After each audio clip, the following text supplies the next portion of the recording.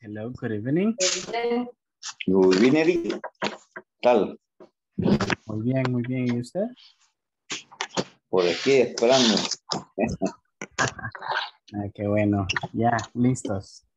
Ready to have a class. I mean, that's perfect. That's perfect. How was your week? I mean, your weekend actually. ¿Cómo estuvo su fin de semana?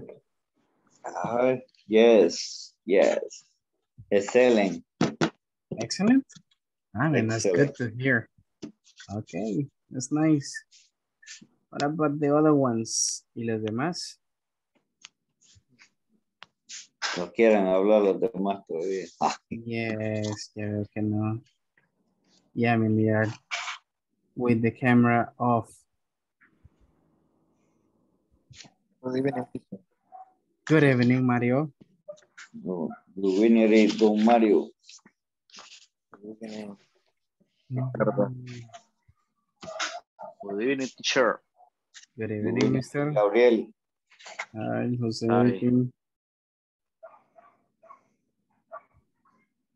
Okay, so we're gonna give me 1 second. I'm just loading up the attendance list just to start.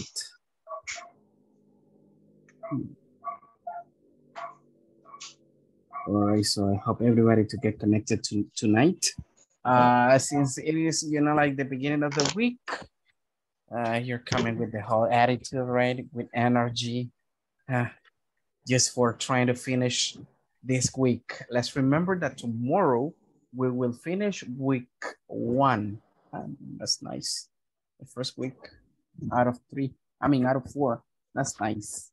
All right, so good evening, everybody. So I hope your classmates are getting connected, throughout the development of the class. We're going to start because we have a lot of information to share tonight. So I'm gonna start with the attendance. Good evening, teacher.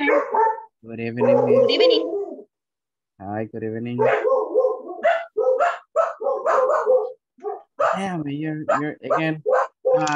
Change your name on your phone. I think es porque tiene otra vez Galaxy A02. Please change your name. Otra vez, teacher, perdone, ya lo voy a cambiar el nombre. No sé por qué se me pone eso ahí. Okay, no problem.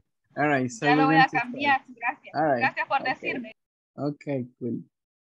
Edson Mariano. Is Edson here? Present. Okay. Very good.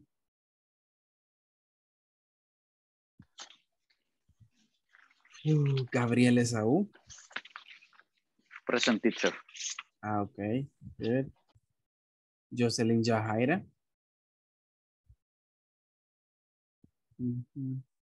Jocelyn Jahaira. All right, it's not here. Judith Maribel. Good evening. Present. Good evening. Okay, good. Carla Ivania.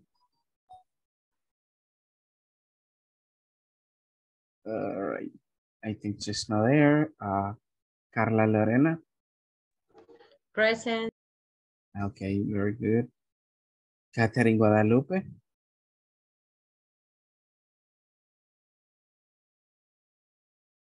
Catherine Guadalupe.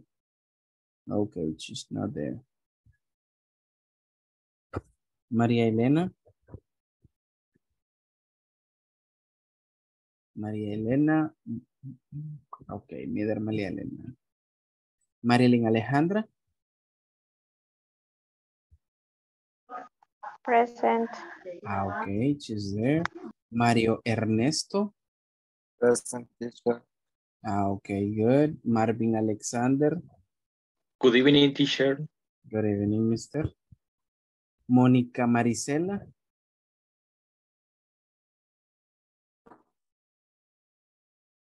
Mónica Marisela. Okay, she's not there. Nelson Fabricio.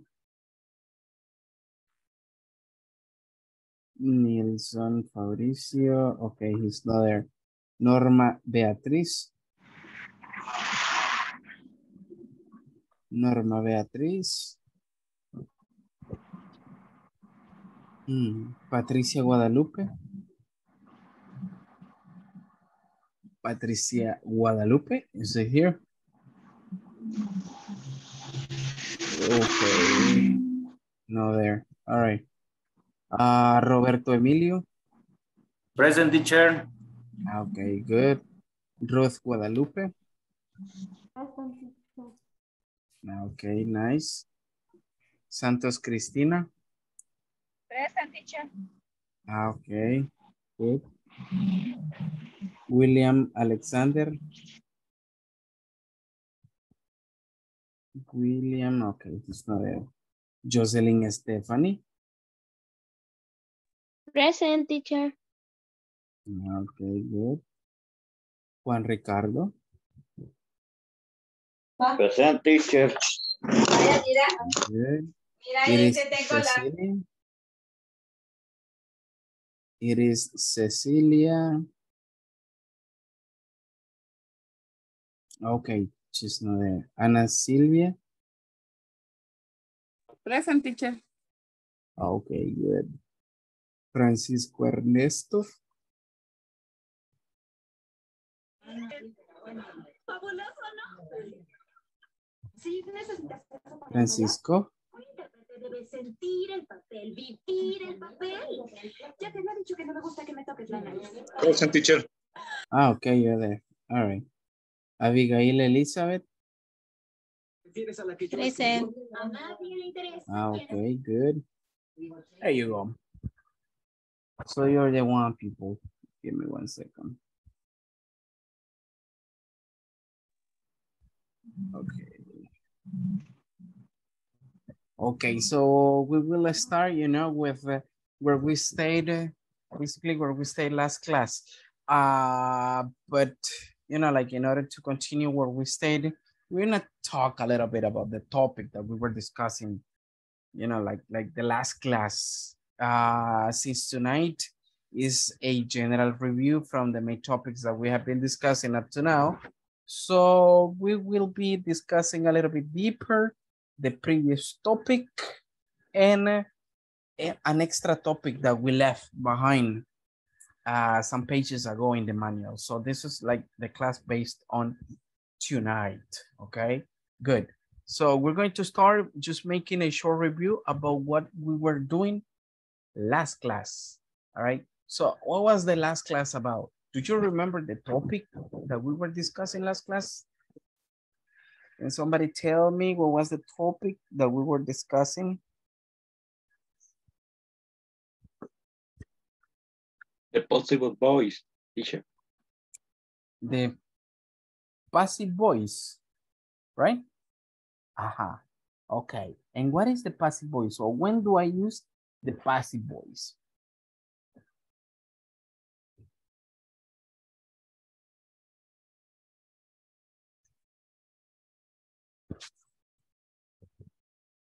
¿Alguien me puede mencionar en qué momento yo puedo utilizar la passive voice o para qué la necesito?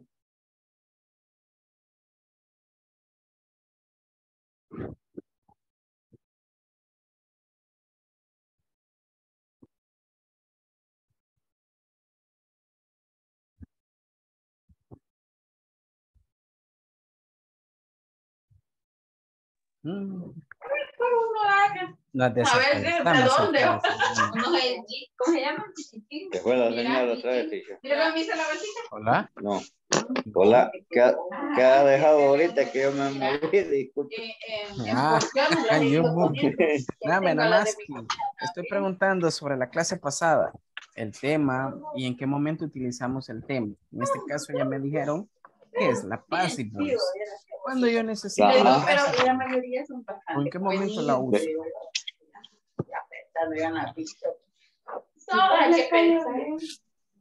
Del presente. Me voy a clase. Bueno, gracias, oíste. Presente. ¿Aló? In present. Present. ¿Cómo así? Aquí llevo. Presente continuo, epa. No, mister. No, perdón, no. Yo tengo. Ajá, ajá. Y la Pati- passive voice es Ajá. lo que el passive voice trata de que se enfatiza en la acción, la acción que encierra la oración, digamos. Ajá, Y ajá. el active voice se enfatiza en la persona que realiza la acción. Okay. Good. Thank you, Silvia. Okay. What else do you guys remember? ¿Qué más recordamos? Let's see a couple of those things that we left behind. Creo que el verbo va en pasado participio, creo yo. Ok, good. Es correcto, el verbo va en pasado participio. De hecho, no sé si descargaron la lista de verbos que les mandé al grupo de WhatsApp el viernes, si no me equivoco. Esa lista es más que todo de verbos que son bastante complicados. ¿En qué aspecto? Que, digamos, existen dos categorías de verbos. Los verbos regulares y los verbos irregulares. ¿Ok? What's the difference between the above? ¿Cuál es la diferencia entre ellas? Listen. Simple. Los verbos regulares, por lo general, les agregamos ed al verbo. ¿Ok? En pasado y pasado participio. ¿Ok? Entonces, esos son un tanto sencillos. ¿En qué aspecto? For example, check this out. If I got regular verbs, generally those verbs are with ed ending, all right, in simple past and past participle. For example, the verb play, the past form of play, played, you see?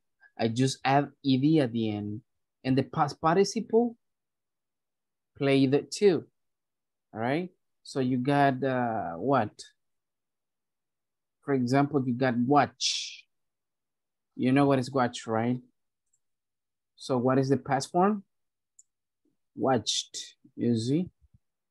And the past participle, what I'm trying to say with this is that it's pretty easy for you to identify this way when a verb is irregular because you just add ed and that's it, okay? There is, on the other hand, something completely different in comparison with irregular verbs. Why? Because you have to change the structure completely sometimes. For example, you got in here, suppose you got irregular verbs. You got eat. What is the past of eat? Ate. You see? You change. And the past participle, eaten. All right? You got choose. You know what is choose, right? Elegir o escoger. Chose, the simple past. Chosen, past participle. You see? Hay algunos que en algunos aspectos no cambian. For example, set, set. Hay algunos verbos que como este no cambian su estructura. Los tres son presente, pasado y pasado participio. Okay, but this is like the way how we can, all right, identify them because they change completely. Entonces la lista de verbos que les mandé es básicamente sobre irregular verbs. O sea, esos verbos que por lo general cuestan bastante porque tienden a cambiar tanto en pasado como en pasado participio. Okay, as you see in the examples I got in there. Entonces, esos de cierto modo les van a ayudar a ustedes a poder, a identificar si el verbo que a lo mejor esté usando en una oración es regular o irregular. Por lo general, esa es la gran mayoría de verbos irregulares, right? It's not that much. Okay, so this is the difference between a regular and a irregular verb, right? Good. So besides these things, remember, as Sylvia was saying, okay, the most remarkable in a passive voice is the action, okay, not the person, right? So if I say, for example, look,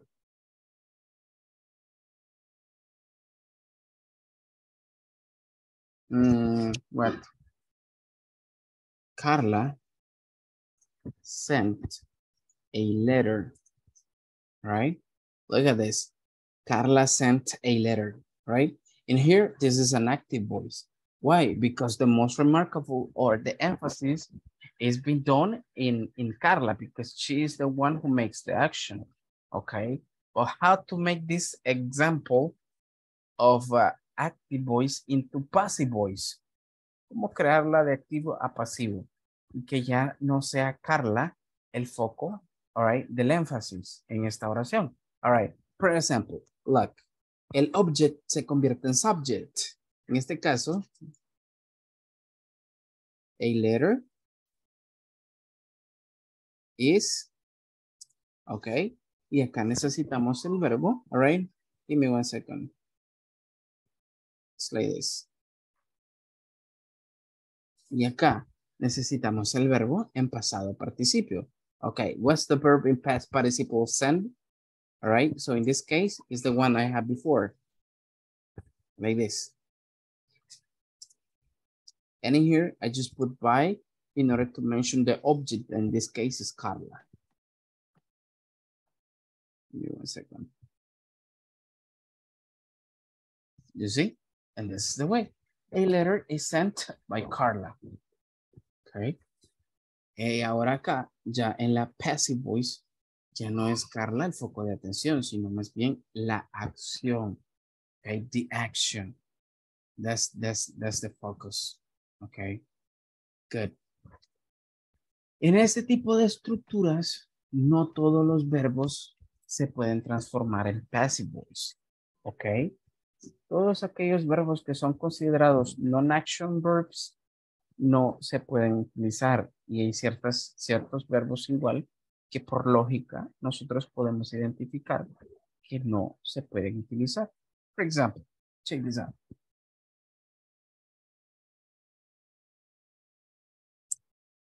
In the case of, si yo digo,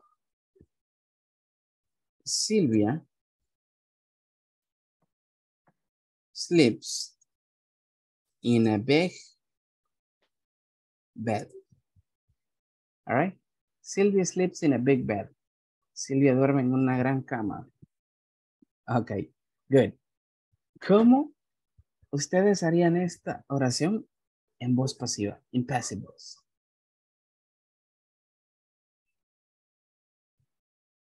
Ok, por lógica ustedes me dirían, teacher, simple. Va, ponemos a big bed. A big right, bed is left by Sylvia. Y ustedes me dirían, teacher, aquí está, ¿cierto? Pero en realidad, does it make sense? ¿Tiene lógica esa oración? No tiene sentido, teacher. Exactly. ¿Cómo va a decir usted? Una cama grande es dormida por Silvia. I mean, it doesn't make sense, right? Por donde lo quiera ver, no tiene sentido. Verbo irregular. Entonces, hay ciertos verbos que por lógica nosotros vamos a descubrir que no se pueden transformar en una passive voice. Solo tienen active voice. And that's it. Okay?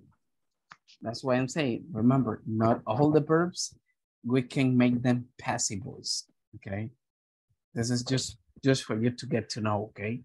Entonces recuerden, ese segundo ejemplo no es correcto, okay? This one is not correct. Okay, good. That was, you know, like what we were discussing last class, right? Related to this topic. So we're gonna continue with a short review about that. And then we're gonna move on with you know, like the things that we got for tonight. I brought some extra examples about this topic, and then we're going to move into,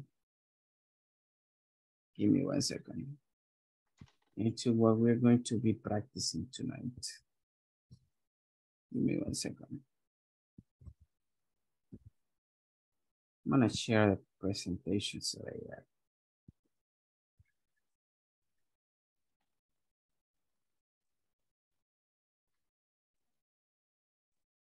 All right.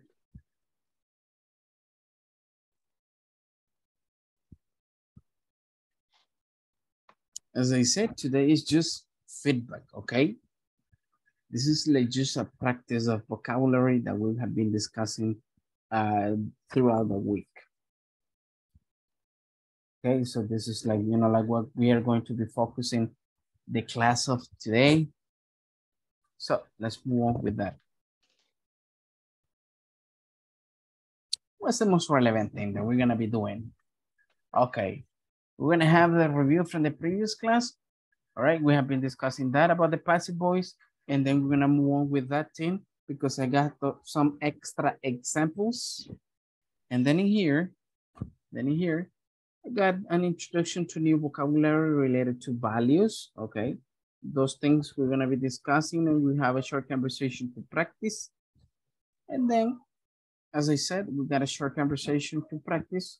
And then at the end, we will be working in the manual because I know we are missing a couple of examples, you know, and exercises to finish. So this is like, you know, what we are going to be practicing tonight class, right? Okay, so that's pretty much what we have. So let's move with that. That's part of the review from the previous class. So I was asking, what do we use the passive voice for, right? And this is basically what you were saying. And you were basically saying that we use passive voice to emphasize, okay? That the actions are more important than the person who makes the action, okay? That's the doors, good, or the subjects that's in this case. For example, let me see, for the examples I want, Roberto, help me out reading, please.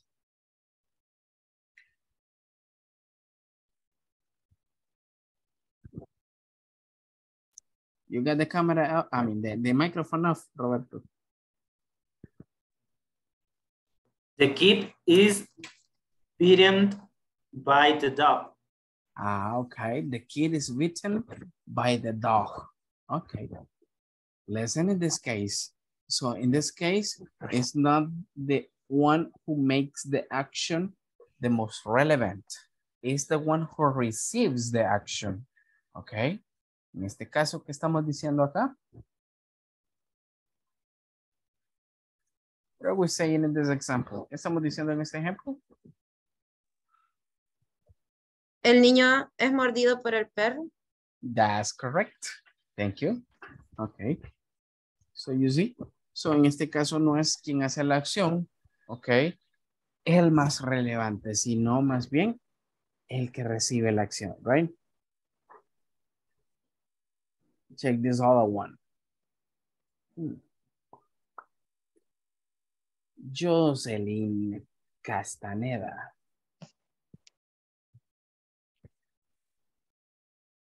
Help me reading, please.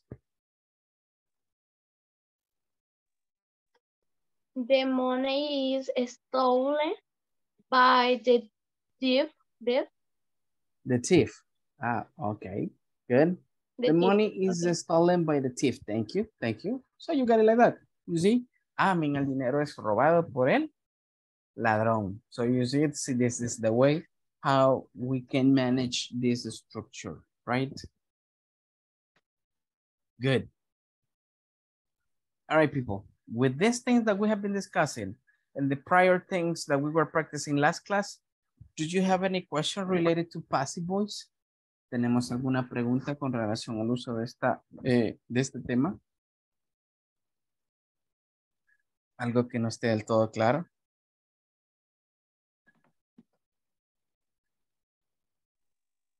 Teacher, esas son passive voice. Yes, those ones are examples of passive voice. Las dos últimas son passive voice. Yes, Passive yes. voice. Yeah, Ok, those gracias. ones are passive voice. ¿Cómo identificar una passive voice? Por lo general llevamos el verbo to be y luego después del verbo to be el verbo principal en pasado participio. All right. That's it. ¿Cómo vamos a identificar que el verbo está en pasado participio? Aquí viene algo que no les va a gustar mucho. Tenemos que memorizarnos los verbos. O bueno, por lo menos ir aprendiéndonos los más comunes. All right. Los más comunes, por lo menos. All right. And step by step, you know, you will be learning more and more verbs related to that. Así a modo de consejo, cuando traten de aprender algo o memorizar algo, nunca lo hagan por cantidades grandes. Ok. Por lo general, al momento de aprender los verbos, créanme que con uno al día, suficiente. That's enough, right? You can do a lot of things with those things, right? Just by learning one by one. Okay, but that's it. So let's move on with this. Let me see what I got here. We got some extra examples in here. Good. Ruth, help me already, please. There are two types of Two types. structure. Okay, two types of a structure, right?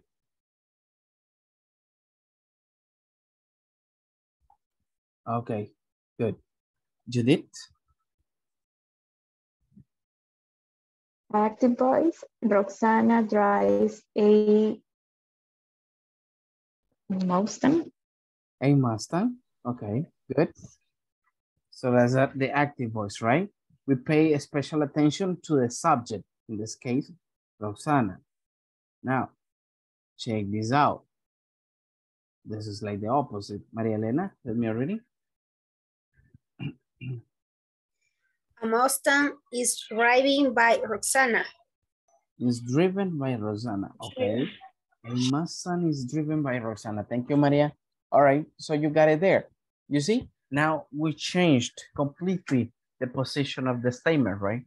Ahora ya no es el subject principal o la persona que hace la acción la más relevante. All right? Is the action or the receiver of the action. That's the one who takes more relevance or is being emphasized in this case. All right?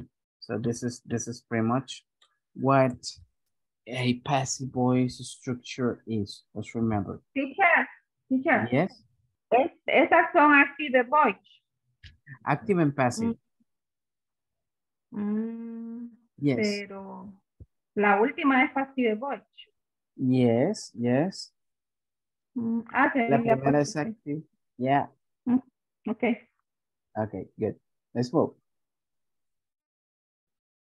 Check this out. Francisco, help me reading, Francisco. The boss sent the products. Okay, the boss sends the products. Perfect. All right, so let's take a look at the opposite of it. Ivania, help me reading. Yes, teacher. Passive. Yes. The products are sent by the boss. Okay, cool, thank you. The products are sent by the boss. You see, we just changed the position of the statement, right? And we got them like that. Okay, good.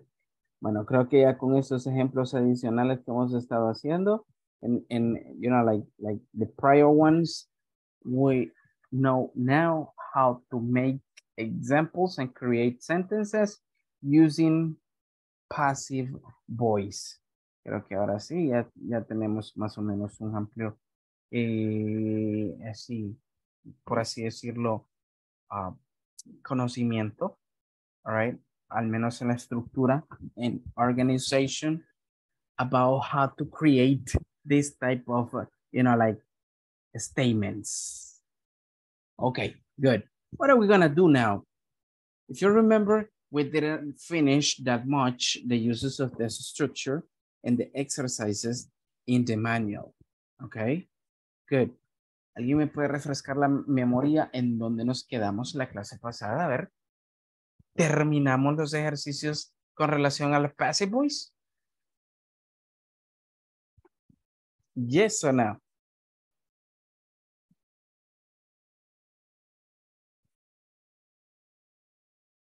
People? Estábamos practicando una conversación y había preguntas de falso o verdadero. En eso nos quedamos. Okay. We stayed on those ones, right? Okay, very good. Good, good. Now, what are we going to do now? If you remember, in the next page, it was basically the explanation that I was giving in the presentation about the passive voice. Check this out. Where is the man? Here is the man. Okay, here you have. Look, basically this all you got in here is what I explained it. Okay, is what I explained it in the presentation, and I provided extra examples and everything. Okay, what we're gonna be focusing now, it's gonna be here. Okay, pues como ya pregunté si todo estaba claro, no hubieron preguntas, así que debo de asumir que everything is super clear, right? If everything is now super clear, vamos a ver, vamos a hacer un par de ejercicios with that thing. Okay, how come? Check this out. We have a couple of exercises in here. And let's start from here. Check this out, what it says in exercise 5. We're gonna start with number 5 and on. It says, A, complete the statements using the passive voice of the verbs in parentheses. And then we compare your answers with a partner. Okay? ¿Qué vamos a hacer aquí en esta parte? Va, listen. This is pretty simple. Give me 1 second. In here, you have a series of sentences. And in here, if you take a look in here, you have one verb in parentheses. Okay? And here you have consider, rate, see, perceive, know, rate. Okay. What are we going to do? Listen, so simple.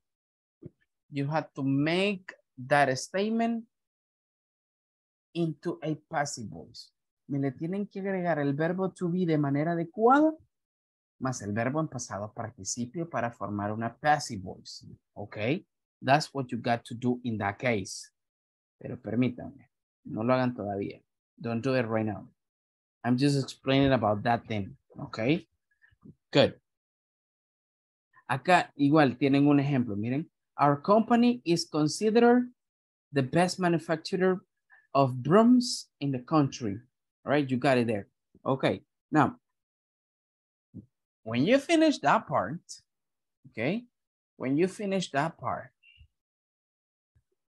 we're gonna go into here. Listen, vamos a venir hasta acá. Cuando terminemos la parte 5, nos vamos a venir acá porque los voy a mandar a trabajar en parejitas. Ok, ¿qué quieren esta parte acá número 6? Dice, write a 5-line paragraphs about the reputation of your company. Use the passive voice. All right. It is asking a paragraph. Aquí está pidiendo un párrafo. Se los voy a cortar. Me van a escribir, listen, me van a escribir 4 oraciones. Entre la pareja que van a estar trabajando, escojan una compañía. Ok, en sí, una empresa. Si Roberto trabaja con Ruth, o bien hablan de la empresa de Ruth, o bien de la donde está Roberto. Ok. ¿Qué vamos a escribir acá? Me van a escribir cosas positivas, hablando de la reputación de la empresa en sí. Ok. Ahí dice un párrafo. Me van a hacer nada más 4 oraciones. Ok. Para ahorrarles ese montón de cosas que van a escribir. Ok. En las cuales ustedes en cada una de ellas me le van a agregar el passive voice. ¿Ok? Recuerden, verbo to be más verbo principal con pasado participio. ¿Ok?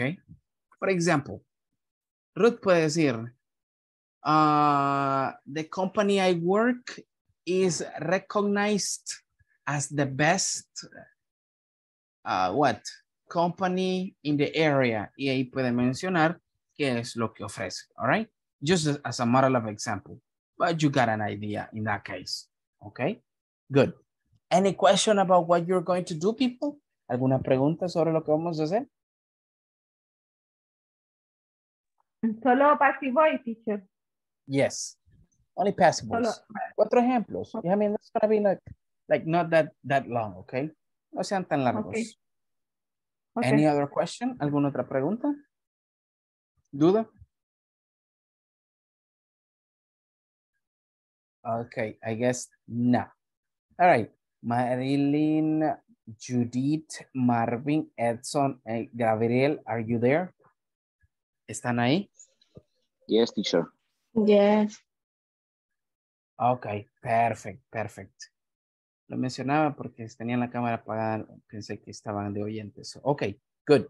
So I'm going to include you people, into what you're going to do. Just give me 1 second.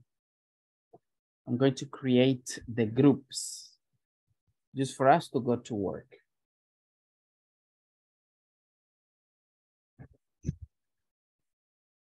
Give me 1 second.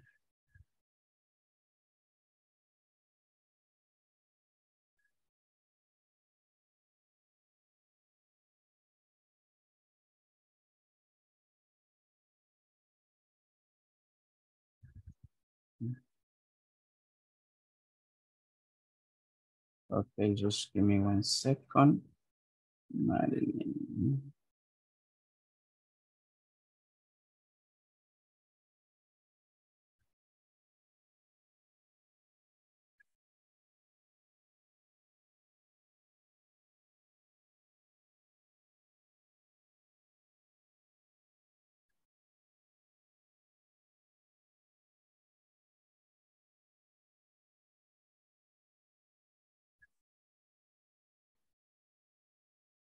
Okay, open up your breakout rooms and let's go to work, people.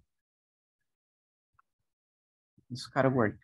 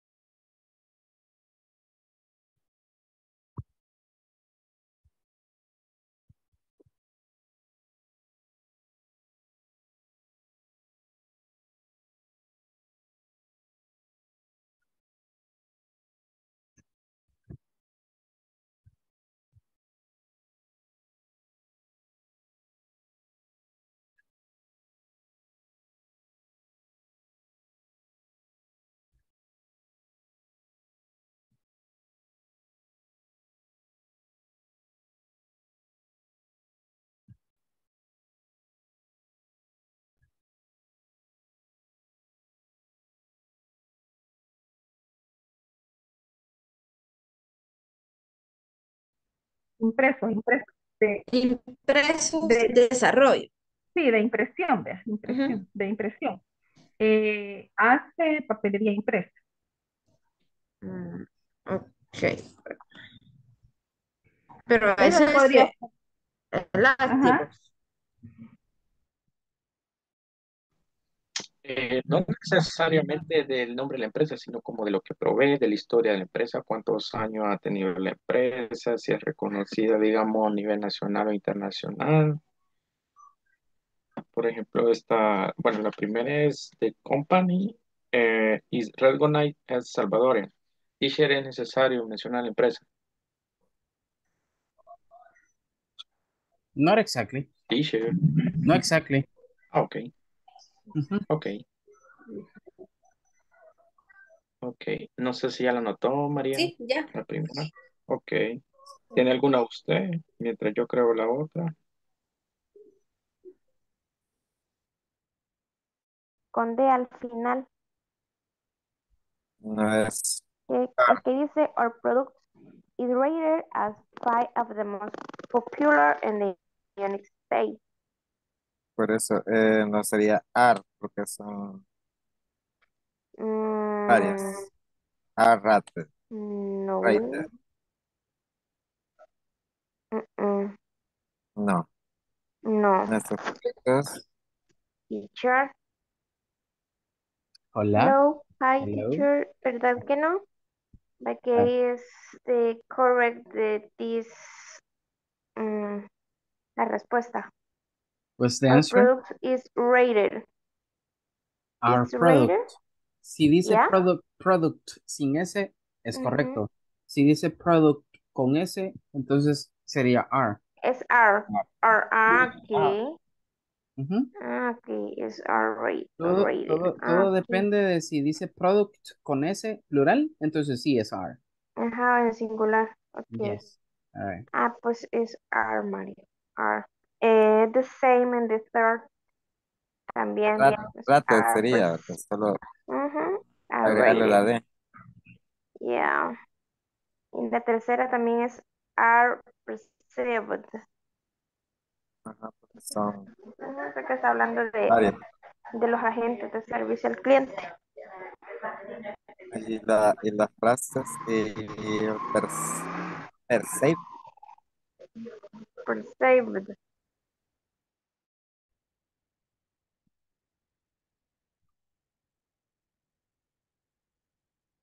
Hello, Elizabeth. Hello, teacher. Bueno, y usted que no estaba antes acá. ¿Dónde? ¿Mm? Conectada. Yes. Sí, lo que pasa es que tuve un problema. Mi computadora se le fue el internet. Entonces, desde el teléfono intenté ingresar con datos y me costó ingresar. Por eso es que hasta ahorita vuelvo a conectarme. Sí, sí. Y no veo a su compañera acá. Y sí. Es que se había conectado Mónica también, pero no me apareció. Bueno, entonces la voy a mandar a trabajar con otro grupo más. Ok, está bien. ¿Qué están haciendo? Porque desde hace como 10 Estamos, minutos que intento. ya, estamos básicamente contestando la parte 5 y 6 de los ejercicios de la Passive Voice. Ok, está bien. Ok, give me 1 second. Ahorita, Ok. number 1. ¿Cómo era el 1? Ok.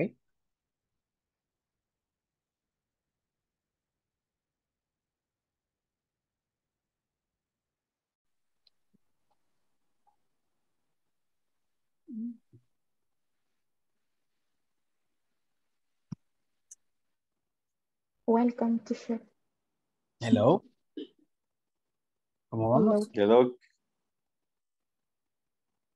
¿Cómo vamos?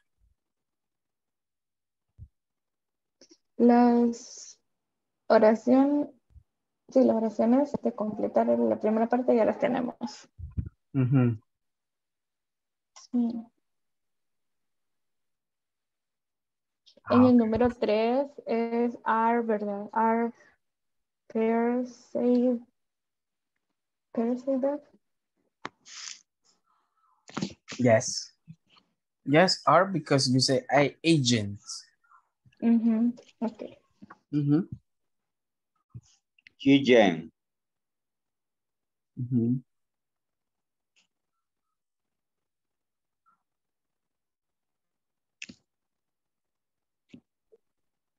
All right, let's continue. Ok. Las 3 de... Ay, no puede ser. What happened?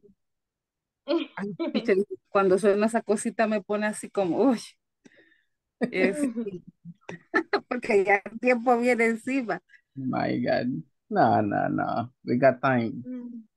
Gran presión psicológica la que es con ese No, su, hombre. con No, ese su plan. todavía tenemos tiempo. Ok. How do you go? ¿Cómo vamos? Pues nosotros creíamos que ya hicimos la primera parte, ¿verdad? De Ah, donde ok. era de... Ahorita estamos haciendo lo de las oraciones. Ah, ok. Excelente. Por ejemplo, ella dice que su actividad es muy costosa, ¿va? Entonces vamos a enfocarnos en el mío. Ok. Podrías en español, vea. Yo Ujú. pensaba poner una oración, por ejemplo, que diga los días viernes redactamos documentos que se presentarán el lunes, por ejemplo. Ajá. Entonces ahí el verbo, vea, redactar, y tenemos que buscarlo a ver si lo tenemos en pasado participio y armar la oración, vea. ¿Está bien ese ejemplo? Yes. Ujú. Más o menos. Yes. You can say, reportes dijo, ¿verdad? Ah, es- sí, redactamos, eh, yo soy abogado. Entonces, lo que hacemos nosotros es, por ejemplo, por lo general, casi siempre el día viernes yo redacto documentación que ya presento como contestando demandas o interponiendo demandas. Los días lunes para eso lo ocupo para andar dejando papeles, contestando o demandando, ¿verdad? Una de las dos cosas. Entonces, el día viernes prácticamente para eso lo ocupo para redactar esos documentos. Mm. Entonces lo que puede ser es, ajá, poner en una oración simple. Letters are written on Friday and delivered on Monday. ¿Así? Ok. Yes. Bueno, vamos entonces. There you go. Perfecto.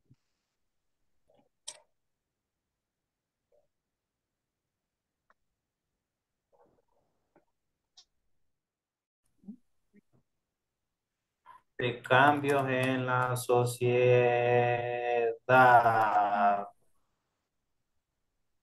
Ok. Espérate que ahí está el teacher. Teacher, hello.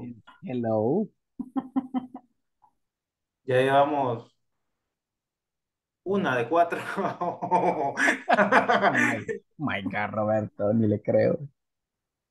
No, ahorita ya vamos dos de cuatro. Ah, bueno, bueno. Ahí está, la segunda.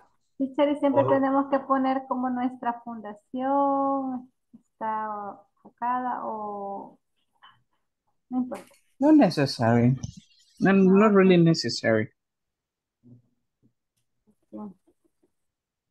Entonces siempre como algo positivo, te revisa si están bien. No, ahí las ha mandado Mm. Roberto en el chat. Uh-huh. Yeah. Good. That one is okay. Okay. Vaya, llevamos dos de cuatro. Good, good, good. Half of it. ¿Ya la mitad? De la Ya mitad. mérito. Ya mérito.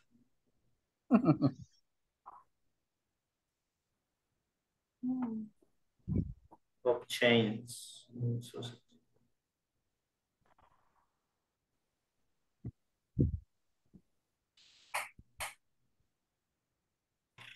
Vaya, The otra brand es seed. que también busca eh,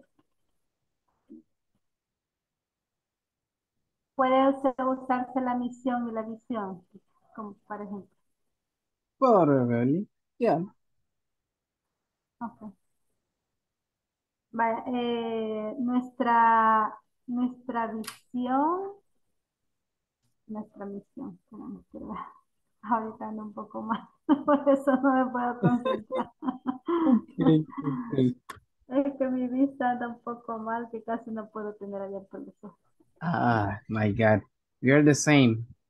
Yendo con un dolorcito de Ando, cabeza y yendo con los ay, ojos no, me están llorando así como que, ah, bueno, se me copió entonces. Pero yo exactly. casi no lo puedo tener abierto porque me arden, o sea, tengo resequedad. Mm, Ajá, ya me estuve ah, poniendo gotas hoy ya tarde, pero no me han hecho mucho. Ay, no. Y, Rookie, si hacemos un ejemplo como de la tercera, para no poner siempre la fundación, la fundación, la fundación, Ujú. que Puede sería como, tal vez nuestro, como ajá, lo que le decía el teacher de la visión y la misión, tal vez poner como nuestra misión es llevar esperanza a las familias. nuestra Ujú. misión, Ujú, our mission, ujú. nuestra misión, Llevar, es llevar esperanza a las ajá, familias de El Salvador.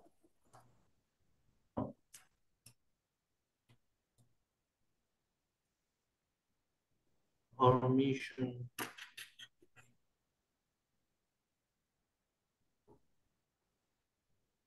¿Cómo le sale? our mission is to bring hope to the families of El Ujú. Salvador. Following. Hello. We, ajá, teacher. ¿Cómo vamos? Aquí vamos bien, solo estamos buscando la conexión del verbo to be con lo que son las oraciones. Recuerden, si es singular es is. Si es plural es are. Ah, correcto. Ujú. En eso estamos. La Good. mayoría lo estamos haciendo en singular, Ah, ok. pero estamos buscando darle una buena estructura a la oración. Ok, nice.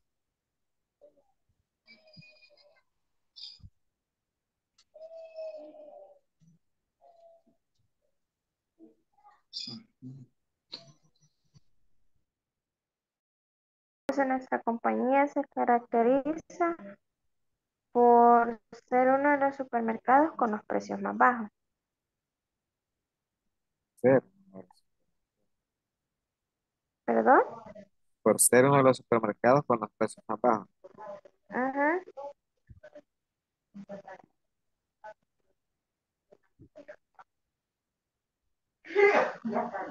Teacher, Hello. le voy a leer una de las que hemos hecho para ver, me corrige si está bien o no. Ok, ok. No se me duerma, pues. Ah, No se me duerma. ah, no, es que me acabo de echar cojal en los ojos. Es que me están doliendo. Okay. A ver, dele. Okay. Our company is characterized by being one of the supermarkets with the lowest prices. Good. Ujú. Está bien, ok. Yes, yes. Estaba, bueno, yo había escrito, yo le decía a Don Mario que había escrito una porque había impreso el manual temprano, pero no sabía cómo ponerlo con el pasado participio. La segunda, porque era como algo, o sea, lo había escrito como algo así, que era como una compañía en crecimiento en este país, pero para agregarle un verbo en pasado participio no sabía cómo hacerlo. Una compañía en crecimiento. Ajá, o una empresa en crecimiento, en constante crecimiento.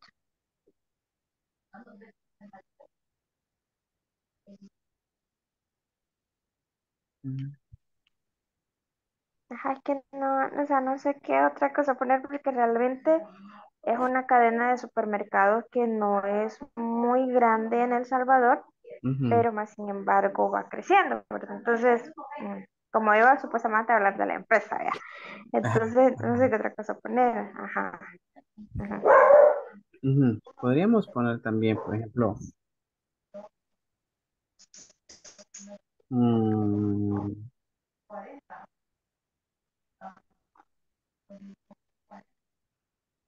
Porque ya le puse que es uno de los que tienen los precios bajos, ¿verdad? Porque realmente por eso se caracteriza.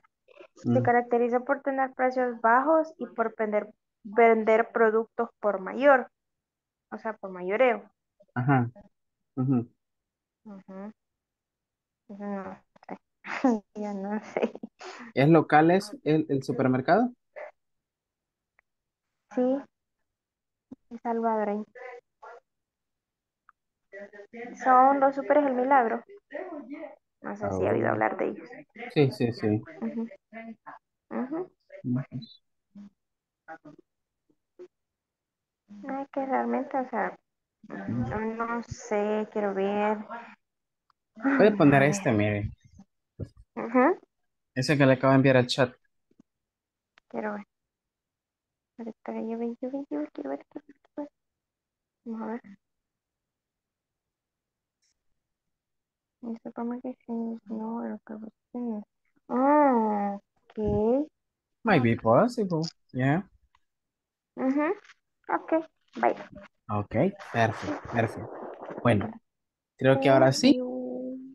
nos vamos a ir para la sala principal y vamos a ver qué tanto hemos hecho, ¿ok? Ok. Ok, perfecto. See you there.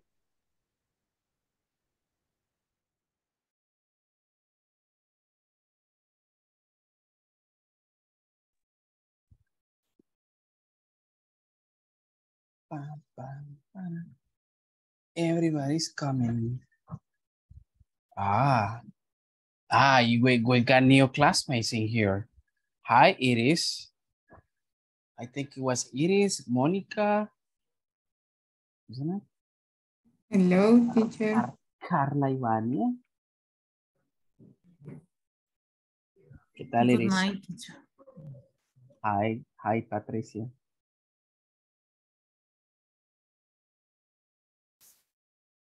Mm. Mire, Cecilia, así arreglándose el pelo, todo alborotado, dice. No, no es cierto. Acabo de venir a mi casa. I know, Iris, I know.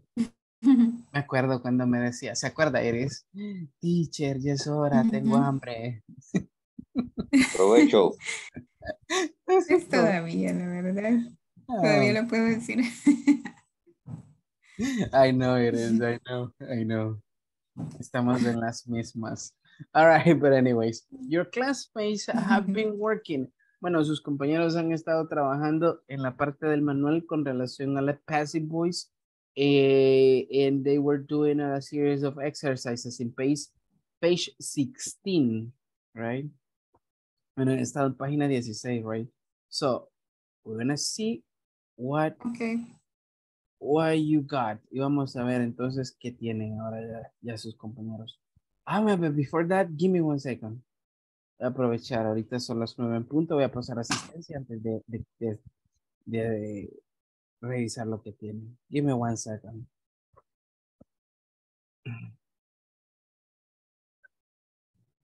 Ok, Edson Mariano. Present, teacher. Okay, good. Gabriel Esaú. Present. Nice. Jocelyn Jahaira.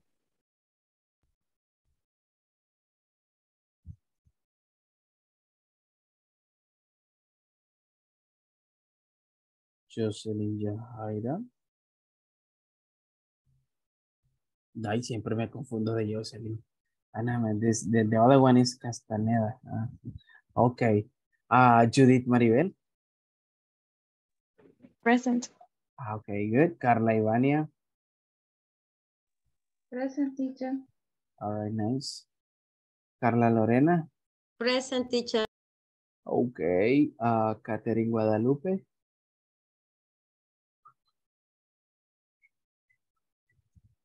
Catherine Guadalupe. Okay, she's not here. María Elena. Present. Okay, nice. Marilyn Alejandra. Present. All right. Mario Ernesto. Present. All right. Marvin Alexander. I am here. Okay. Mónica Marisela.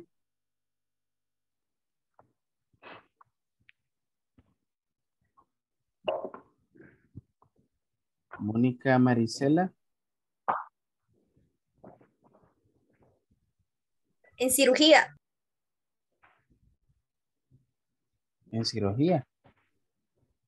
Sí, lo que pasa es que es enfermera, es mi compañera de trabajo. Entonces creo que tenía una cirugía de emergencia y solo se conectó.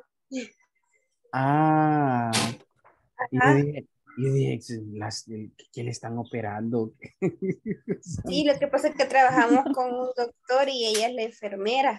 Ella le Ah, asiste al bueno. doctor. Ajá. Ah, ok, good. Ahora sí, entonces ya. Comprensible, entonces. Ok, good. Let me see. Nelson Fabricio. I mean, Nelson is missing. Give me 1 second, people. Norma Beatriz.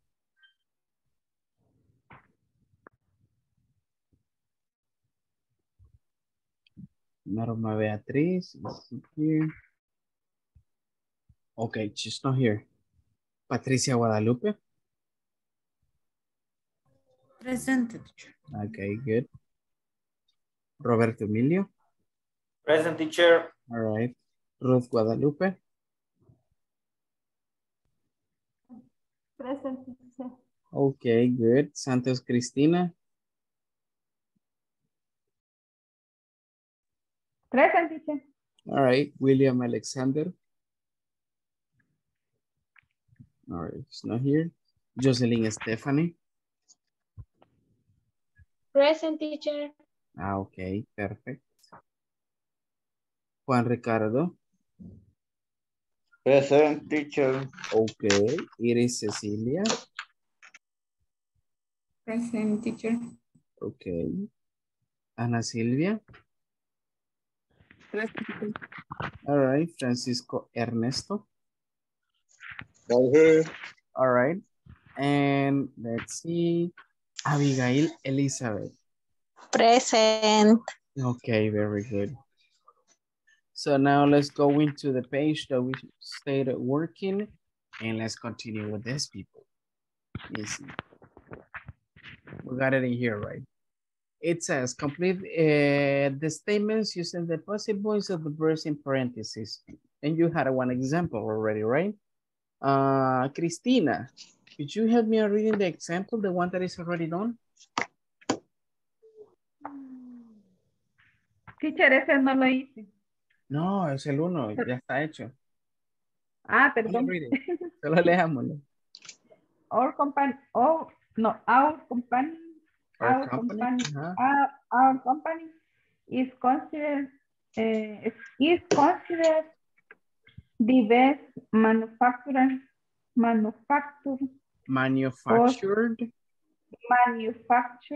All right. Okay, good. In the country. Ah, okay, good. Of rooms in the country. There you go. Good. Now, let's move out. Let's see. I'm gonna go asking randomly, okay? Mario, help me on reading number 2, Mario. Our products are rated as 5 of the most popular in the United States. Oh, are rated, all right? So you got like this, are rated. Is that right? Okay, yes. Okay, very good. If you got it like this, people, so it is correct, okay? Good, thank you, Mario. Now, Jocelyn, help me reading number 3, Jocelyn, please. Or customer service Agents.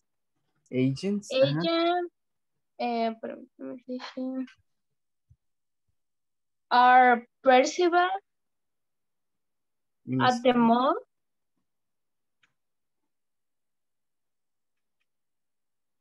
Give me 1 second, sorry. Okay. The most efficient in the sector. Okay, very good. You got it like this. So let's go, people, and check what you have. And if it is like this, it is correct, okay? Then it means it is correct. Good. Thank you, Miss. Now, let's move on with the next one. Roberto, read number 4, Roberto, please. The brand is a leader in the energy drinks market. Is seen like this? Yeah. Okay, the brand is seen as the leader in the energy drinks market. Yeah. Very good. You got it like this, it is correct. Okay, who's next? Give me 1 second. Maria Elena. I know she wants to participate. The company is known as a major producer of shoes in the region. Region, okay, good. Thank you, thank you. All right, the company is known as a major producer of shoes in the region. Okay, that's known. That's the past participle of this one. And we're gonna focus on the last one.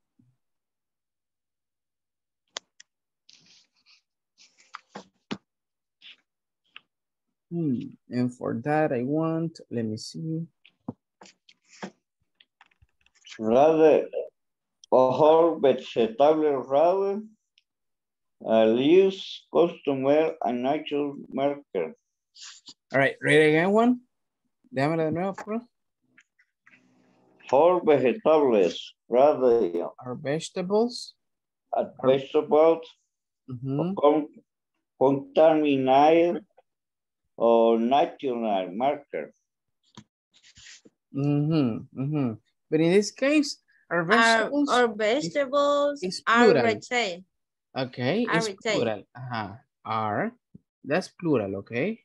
Are rated. Rated. As the least contaminated of the national market. And you got it like this. Si la tienen de este modo, so it means it is correct, okay? Perfect, people. Ahora sí. Este es de modo grupal, okay? As a general view. And now it comes what we got, you know, and we were practicing with the classmate. Give me 1 second. I'm gonna put share in this thing.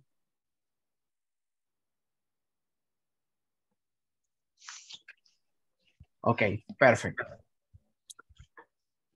Let's see. Cristina, who were you working with?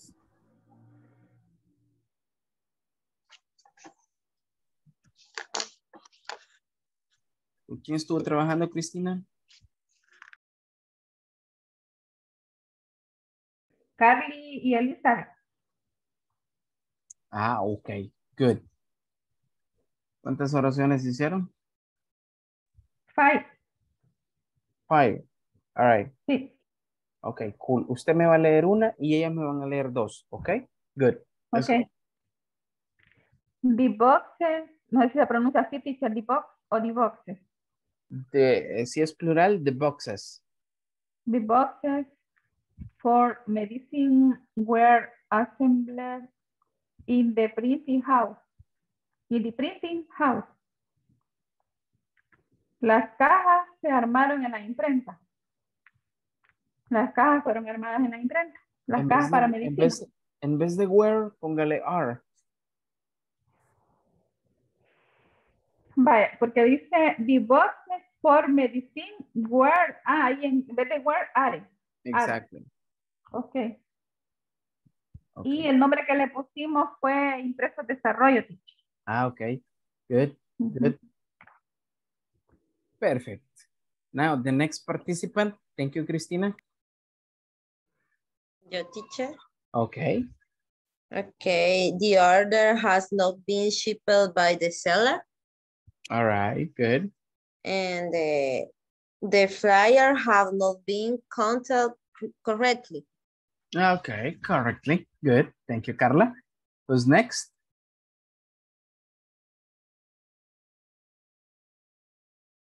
Who was the other person with you? Elizabeth. Elizabeth, are you there? Okay. The email is sent by the seller. Okay, good. The art is designed by the designer. By the designer. Okay, good. The design is designed by the designer. That was funny. Okay, good. Thank you, Elizabeth. Thank you, Carla and Christina. All right, now, Marvin, who were you working with? Espérame. El nombre se Sí. María Elena. Ok. Okay, let's go. Okay, teacher. How many you Sí. have? ¿Cuántos tenían? Las 4. Okay, good. 2 and 2. Let's go. Okay, the first. The computers are using the company and the products are produced in the company. Good, good. The company is recognized as Salvadorian.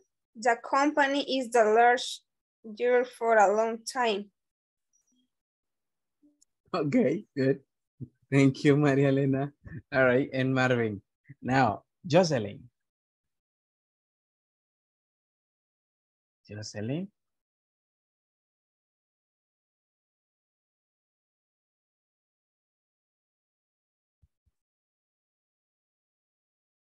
Jocelyn. Teacher, one moment. Okay, pero ya deje de estar peleando, okay? Okay, Mario, who are you working with? Marilyn. Whom you say? Marilyn. With Marilyn. Okay, good. Same thing. You give me 2 of them and Marilyn the other 2. No sé si Marilyn hizo otra. Solo Yes. teníamos 2. You did only 2? Yes. Okay, no problem. All right, 1 and 1 in that case. 1 y 1 entonces. No problem. Okay, ladies first. All right, Marilyn. Okay. Bueno, eso es lo que se nos genera. The supermarket chain is known as a local business. Okay, good, good. Buen ejemplo. Okay, good. Mario. Okay, our company is characterized by being the supermarket with the lowest price. Okay, very good. Okay, the supermarket with lowest price. Okay, good. Thank you, Mario and Marilyn. Now, Judy.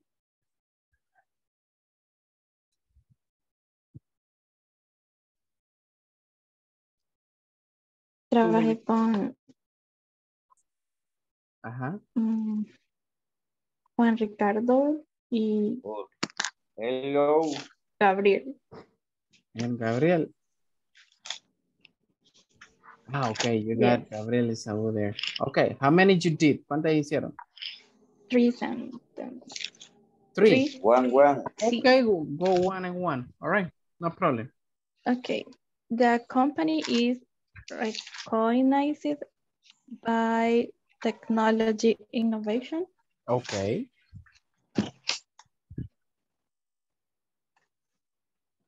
Good, who's next? This company excels service in manufacturing. All right, good. Next, Gabriel. The company have excellent environment.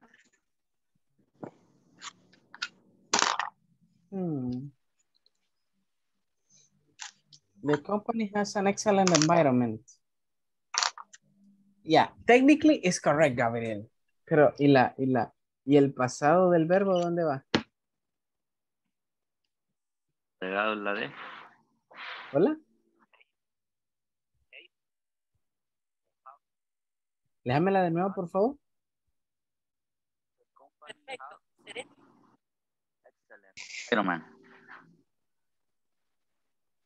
Vamos a ver. The company.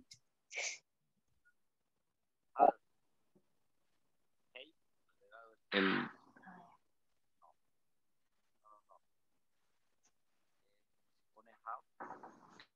Gabriel. H-A-V. H-A. Hola, ¿me escucha? Yes, ahora sí. Ok. The company had. Como si escribe have. Ajá. No. V-E-D. ¿La idea es? Excellent environment.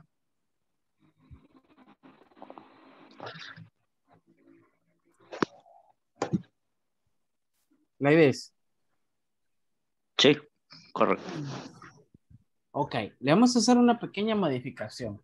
Mire, le vamos a poner de esta manera. Porque have, digamos que el pasado no es este. Va, miren, es like this. The company Is known.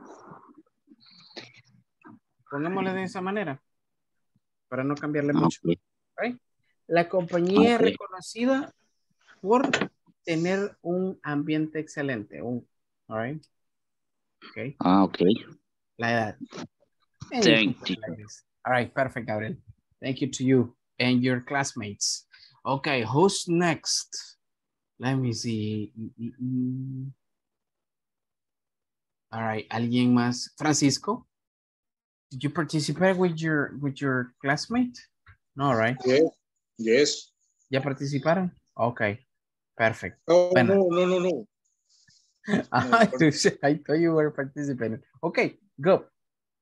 Con Epson. With Edson. Okay, good. Let's go there.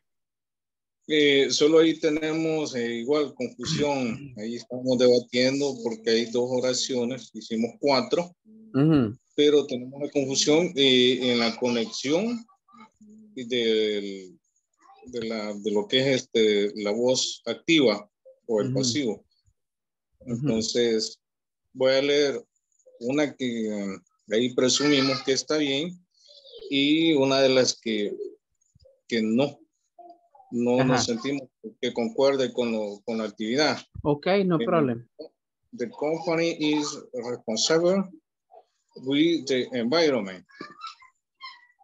1. Second, the company contribute to the community. Read that one again, please. Lea la última, por favor, de nuevo. The company contribute to the community. La empresa contribuye con la comunidad.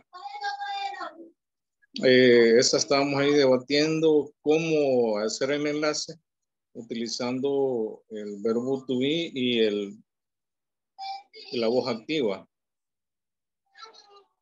Nos consumió el tiempo. Yes, porque ahí no tenemos un passive voice, solo una active voice. Active. For example, no, pero es que contribute.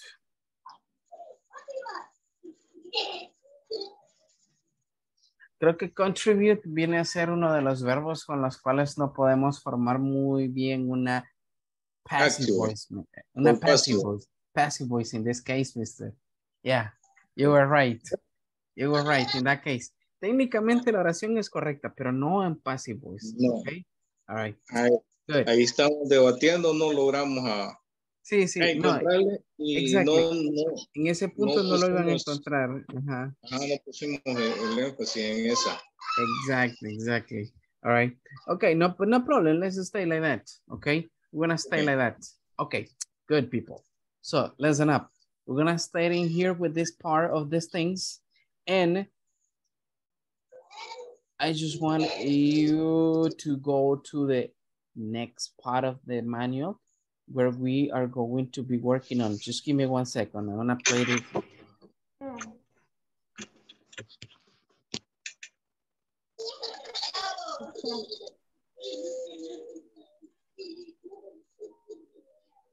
Se escucha suave, Ruth. ¿Qué? Hello? Nosotros no participamos. Didn't you? Give me 1 second. Ruth, que no la mencioné usted hace rato.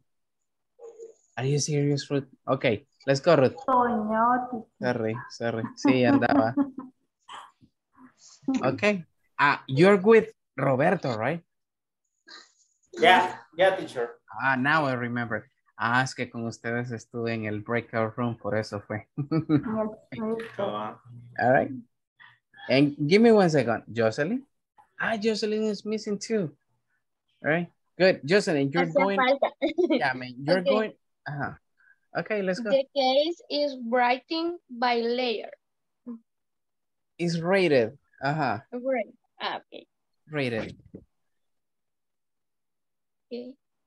By layer. Okay, good. Okay. Only one? Yes. Who were you working with? Es que tuve una pequeña confusión. Esto estaba. Okay. Okay, Jocelyn, thank you. Ruth, let's go. Okay. Her foundation is focused on helping people with limited resources. Her foundation is committed to training agents of change for society. Committing or committed? Committed. Committed. Okay. All right. Okay, good. Thank you, Ruth. Roberto? Y las otras dos las va a decir Roberto. Okay. Pero yo creo que la última sí creo que no la hicimos bien, pero igual se la vamos a decir. Yes, man, no problem. Read them. Okay. Our mission is to bring hope to the families of El Salvador. Continue. We seek to create professionals who make impact in their workplace. As an impact in the workplace. Esa es la que no la encontramos. ¿Sabe? Técnicamente está buena. Tipo la de Francisco. Lo que pasa es que en esa oración yo no encuentro el verbo en pasado participio ni el verbo to be. Por eso, entonces, ya la última no. Esa es una active voice. Exactly. It is correct as an active voice, but not as a passive voice. Exactly. Y sí, no tendría mucha lógica pasarla a modo passive voice porque se distorsiona el mensaje. All right? Yeah, man, completely. So that's why. Marvin? Thank you, Roberto, by the way, and Ruth. Sí, teacher, tengo una duda. Con respecto a estos ejercicios que estamos haciendo ahorita, ok, entendemos cuando utilizar los verbos en activo y pasivo, pero en estos verbos que no se puede hacer, por ejemplo, passive voice, ¿cómo saber cómo la vamos a implementar en la oración? O simplemente hay que memorizar los verbos, como usted decía anteriormente. Miren, pues básicamente hay ciertas categorías de verbos que dicen, no se pueden utilizar, pero por lo general, si usted no se los quiere memorizar, simplemente por lógica, la lógica le va a decir a usted, al momento que usted quiera transformar una oración de active a passive, no se puede. No le va a encontrar sentido. Exactly. Entonces ahí simple y sencillamente usted dice, no, entonces solo es active, right? Not passive. And that's the way. Exactly. This is the way how we got it. Okay. Now, people, since this is just basically a vocabulary review, if you remember, in the first class, we were discussing about, give me 1 second. We were discussing about the uses of infinitives, if you remember. But then we let an space in there between lines in which we didn't do. Okay, we didn't do Give me 1 second. One part of it. And I'm not sure what I'm talking about.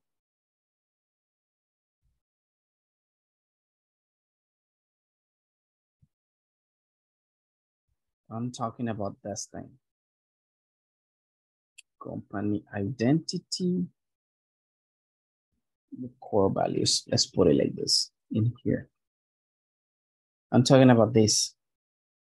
We didn't do this thing and we didn't see this thing because tonight, you know, like on class 4, it is supposed to be taught this thing.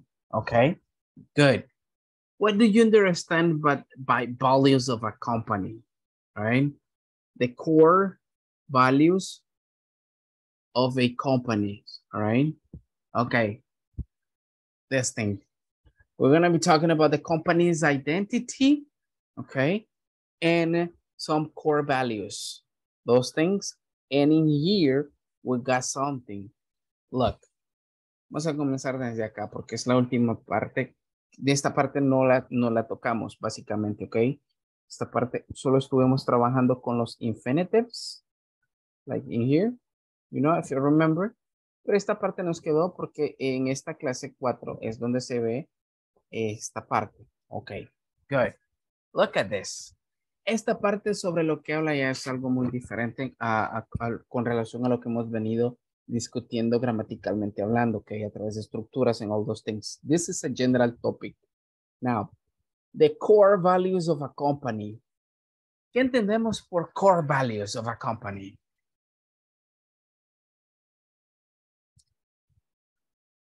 ¿Qué es values para ustedes? Así. Lo primero que se les venga a la cabeza. Valores. Varios. Valores. Okay. Valioso. Ok, good. Valiosos, valores valiosos. Fundamentales. Varios. Exactly. Valores fundamentales de una empresa. Ok, esos son los core values of a company. Que every company, de toda empresa, must have, right? ¿Y por qué digo debe tener? All right, porque son básicamente los que rigen a una empresa. Ok, good. Así, as a general talking people. Aquí menciona 3, pero what are the personal values you transfer to your interactions with coworkers in this case? Va. Así de modo general. ¿Cuáles son esos valores fundamentales así de modo general que tiene su empresa o el lugar donde usted trabaja? ¿Podrían por lo menos mencionarme uno? Responsible. Responsibility, that would be responsibility, okay? You are the responsible, all right? And the enterprise must show responsibility. Good, Judith. Discipline, that's another one, all right? Good. Responsibility. Responsibility. Responsibility, okay, good. What else? Servicio. Service, okay, good. Very good. Okay. In here, you got some of them. Aquí en la siguiente página tienen algunos de ellos, que debo suponer que también ustedes y en las empresas los comparten. Okay. For example, the first one, efficiency. What is that? Eficiente. Eficiencia en este caso, right? Eficiencia, que es básicamente lo que cualquier empresa pues pide a sus empleados, right? If you are not efficient, what will happen? You don't work, right? That's what it is. Right, Ivania? Innovación. Okay, good. That's efficiency, right? Innovation. What is innovation? Innovación. Okay, good.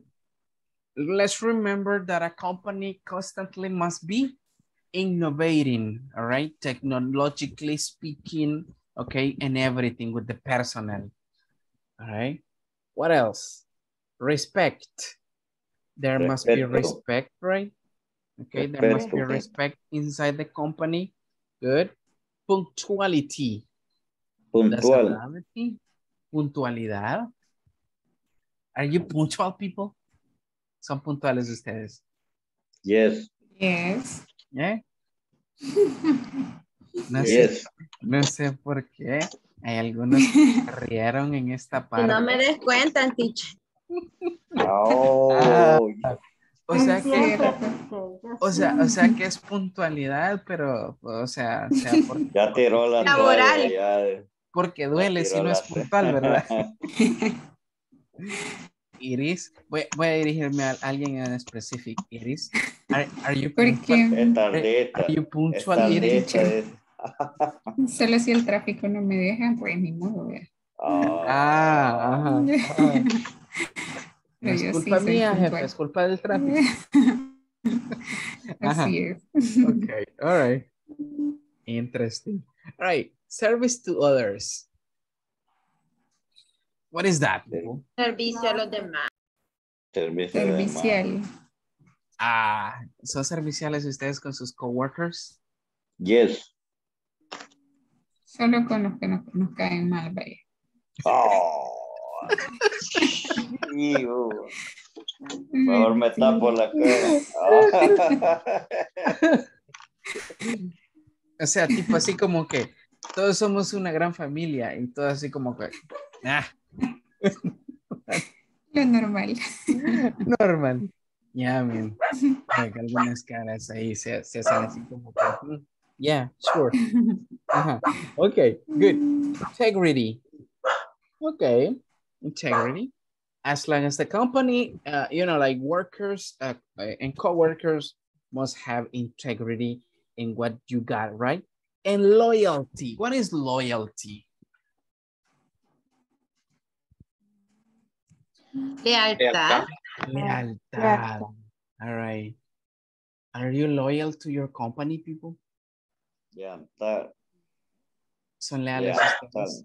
No. Yeah. Dices, Carla, no. Why not, Yes. Carla? Are you? Yo injusticia. Espero este video no sea enviado a mi jefe. No problem, right? No problem. También el jefe de Carla. Okay, I don't know who's just your boss. Alguien la ponen a trabajar los fines de semana. Ajá, okay. Yeah, man, unfair, I know. Road 2 it says. Okay, good. Now, man, we are, yes? 24/7. Por una duda. Yes. Ajá. Él está viendo la tarea 4 y es con referente a este tema, digámoslo así, que lo estamos viendo. Entonces, ¿cómo completar la frase con alguna de esas opciones? ¿O cómo es la respuesta? You mean la tarea en la plataforma? La 4. Sí, perdón. Okay. Ajá, la tarea en la plataforma es la número 4. Entonces, corresponde a esta clase. That's correct. Pero no la entiendo. Va, miren, vamos a hacer algo. Antes de que nos vayamos o antes de finalizar la clase, voy a parar un poco lo del tema, voy a finalizarlo y eso, un par de minutos restantes, me voy a ir a la plataforma y lo voy a explicar, ¿ok? Ok, perfecto. Presentando, ¿ok? Para que lo para que lo entienda de mejor manera. Ok, perfecto. As I was saying, right? Somos leales hasta que viene otra empresa y nos paga mejor. Look at that. Yeah, man, you know, like own benefits, right? Okay, good. And responsibility, right? Everybody here is responsible, I know. Yeah, también Iris, a pesar de que viene las nuevas. Yes. Right, Iris? She said, yeah. Okay, good. Listen up. What do I really want from you people? Listen. We were just discussing about the core values, about the companies and everything, but we're going to go into practice those things. Listen. Igual, nos vamos a ir a trabajar igual en parejitas como estábamos anteriormente, solo que acá, miren, si ven, aquí tengo 2 espacios, ¿ok? Ustedes en pareja acá me van a agregar 2 valores adicionales a los que tenemos acá, que en una empresa debe existir, ¿ok? Ahí va a ser opción de ustedes cuáles escoger. And in here, in this part, y en esta parte número 5 dice, Complete the sentences below with one of the values from the box. Y acá, pues básicamente lo que vamos a hacer es completar estos espacios que tenemos acá con uno de estos core values que tenemos acá. ¿Ok? Obviamente no todos van a estar ahí, right? Pero a través de la lógica ustedes van a identificar, ¿ok?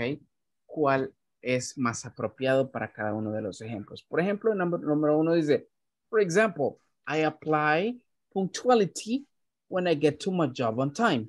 You see, ahí como que les dan algo de pistas, right? Para poder identificar cuál es. Es responsable con el tiempo. Exactly. You will go on to that, right? Good. I think we don't have time for doing this. No, we're going to set apart this thing. Okay, good. We got a short conversation besides this. Bueno, igual, vamos a hacer como hemos venido trabajando anteriormente. Vamos a leer por unos 3 minutos la conversación. Primero, just to get the fluency, all right? Si ven, ahí están los core values incluidos también. Y luego nos vamos a trabajar en esa parte, okay?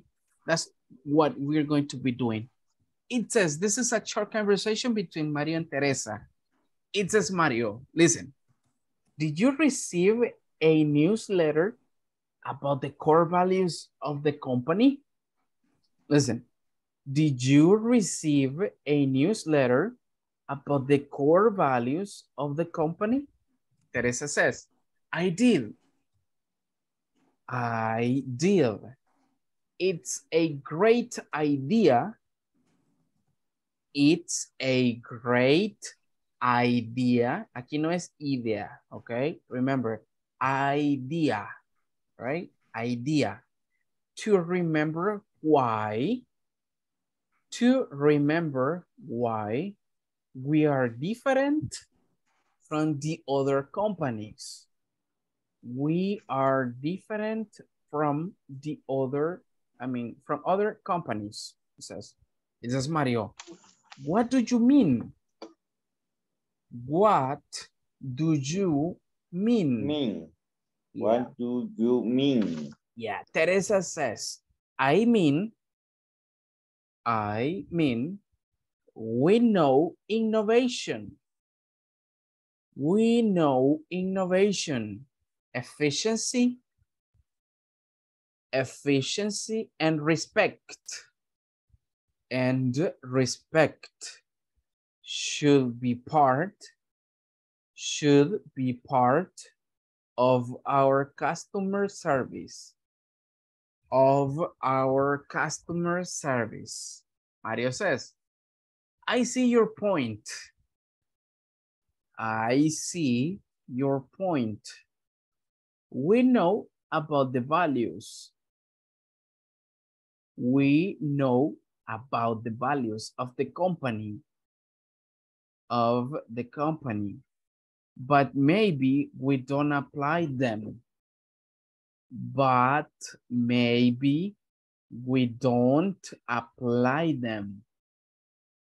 Teresa says, exactly.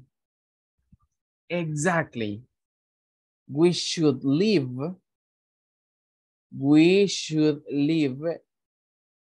the values that make us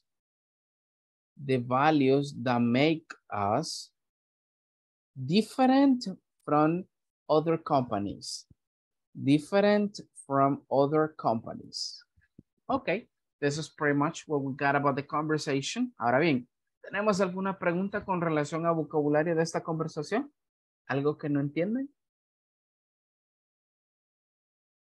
¿Por qué lo dejamos para después teacher? ¿No? ¿Por qué lo dejamos y empezamos otro? Que sí, ¿por qué no dejamos y empezamos otro? No, porque empezamos, pues sí, los pasamos. Porque así está en el programa. Yes. Uh-huh. Es que ya es como parte de vocabulario adicional, extra. Si ve, ya no estamos viendo estructuras gramaticales acá.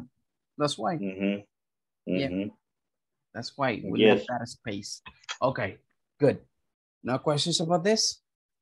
¿Me preguntas? All right, cool.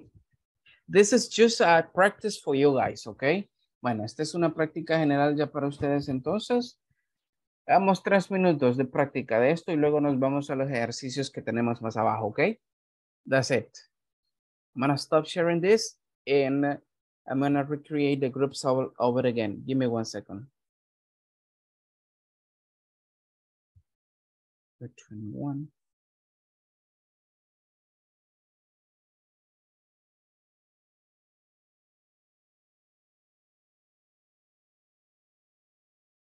Give me 1 second.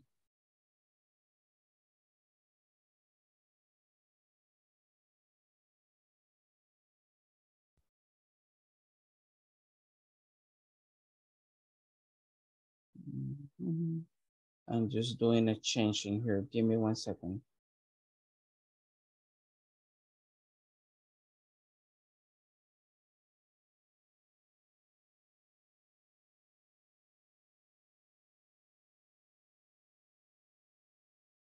Okay, people, open it up. Let's go to work.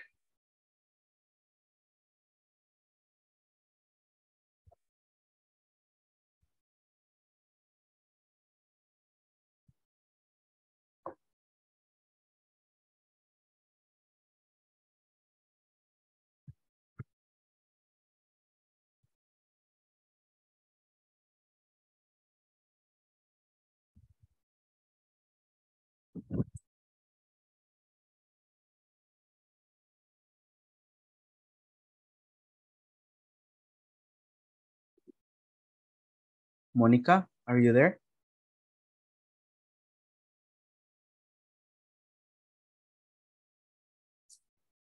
Oh yeah, I mean, it's just not here.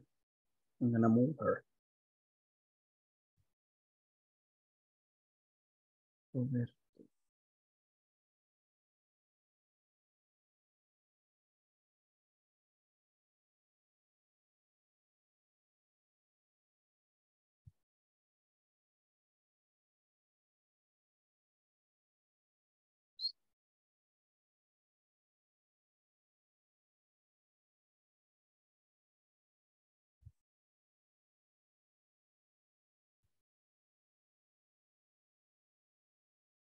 Cuatro.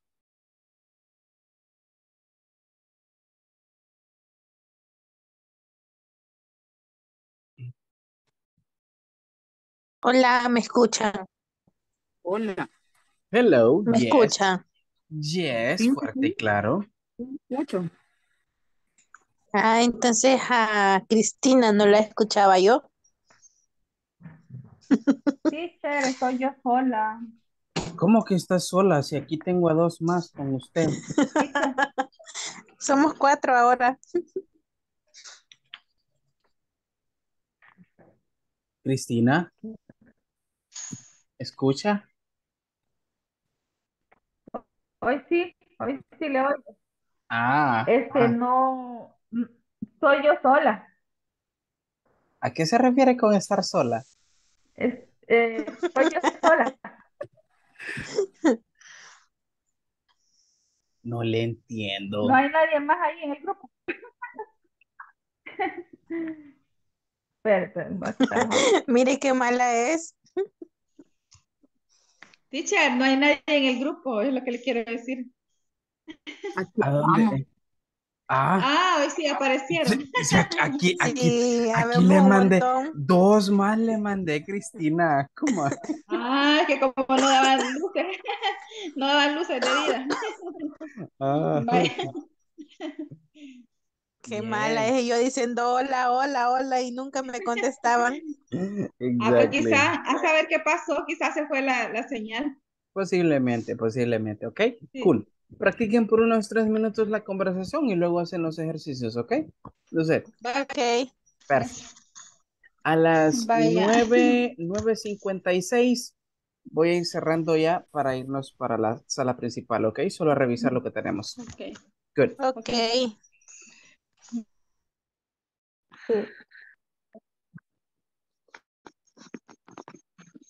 Innovation.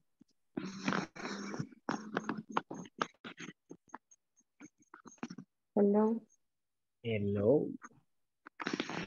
Teacher, yo tengo una pregunta. Tell me.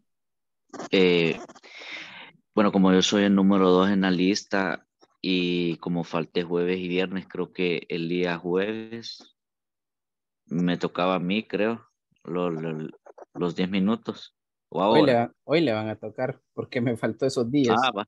y me he estado saltando la gente por usted. Sí, eso tenía en mente. Yo digo, quizás me va a dejar hasta el último. No. Ahora vamos a hacerla con usted, no se preocupe. Ok. Yes, okay, no problem with that. Perfect, okay. ¿Cómo vamos?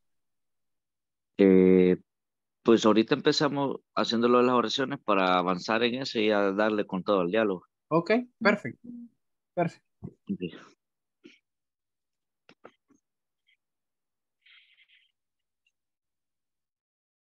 Dice, I apple.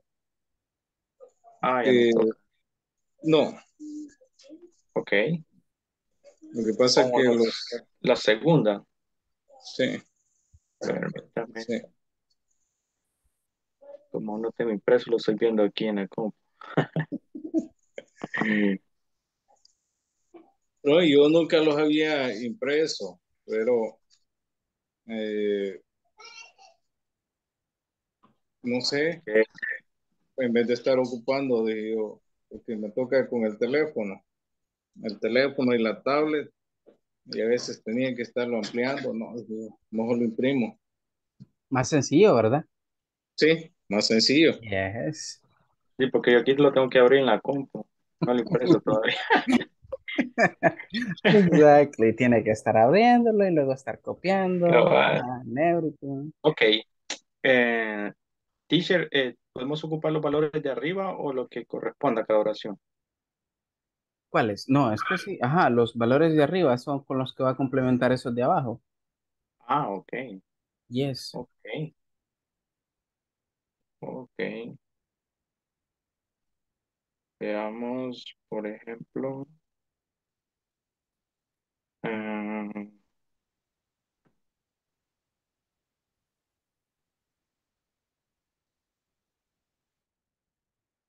Ok. Teacher. Claro eres. Ya terminamos. ¿De qué? You finished? Really? Ya. Ya. Ya que Teacher, vamos a ingresó. llegar hasta los valores, ¿verdad? Yes. Ok. La parte 5. Ok. Vamos a llenar las Ahora, oraciones también. Yes, vamos a llenarlas con los valores que tenemos arriba. Vamos a Ok. escoger el que mejor corresponde. Pues esa parte no se la entendí yo. Ah. Pues no hemos terminado. Retiro lo dicho. Ahorita seguimos. Ya decía yo, venía bien empoderada Ingrid, decía. Iris, decía. No, Iris, hasta el nombre le cambio. ay, Ya no, andamos teacher. mal, andamos mal. El sueño. Ya es el sueño y el hambre, Iris. Podría creer que me puse a imprimir el manual y no sé por qué, pero imprimí solo las páginas impares. O sea, tengo doble páginas impares. Es en serio. Sí. O sea, gran desperdicio de papel, imagínense. Qué Sí. salte. Ay, no. Pecado. Claro Boté que un sí. arbolito.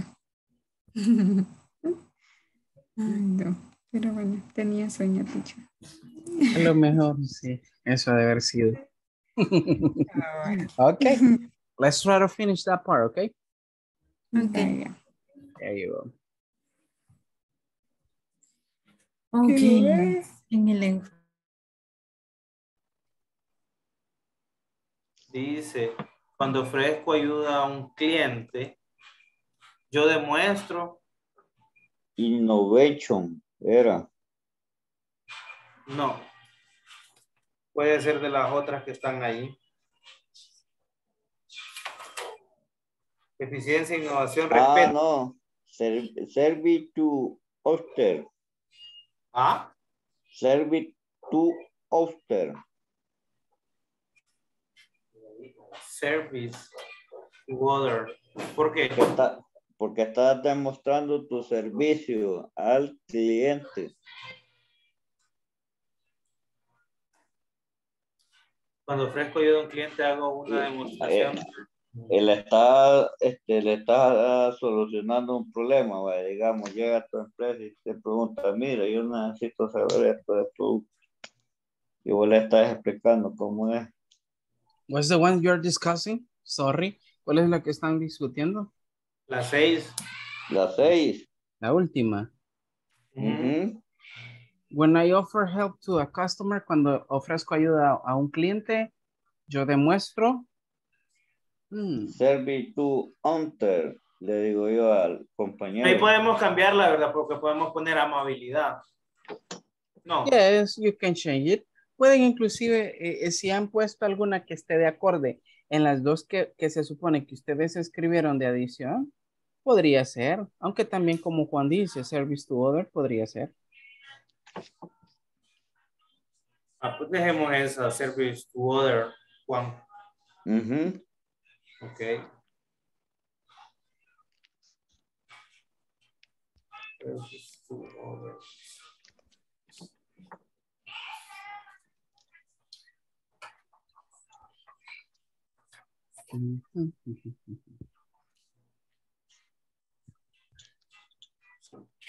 Hoy leamos la lectura. My God. Él encontró. Solo 5 minutos los dejó el teacher. O 3 minutos. Menos, No, pero ya casi. Ajá, porque los 3 minutos eran para leer eso, después para responder, pero nosotros respondimos y ahorita vamos a leer. Exactly.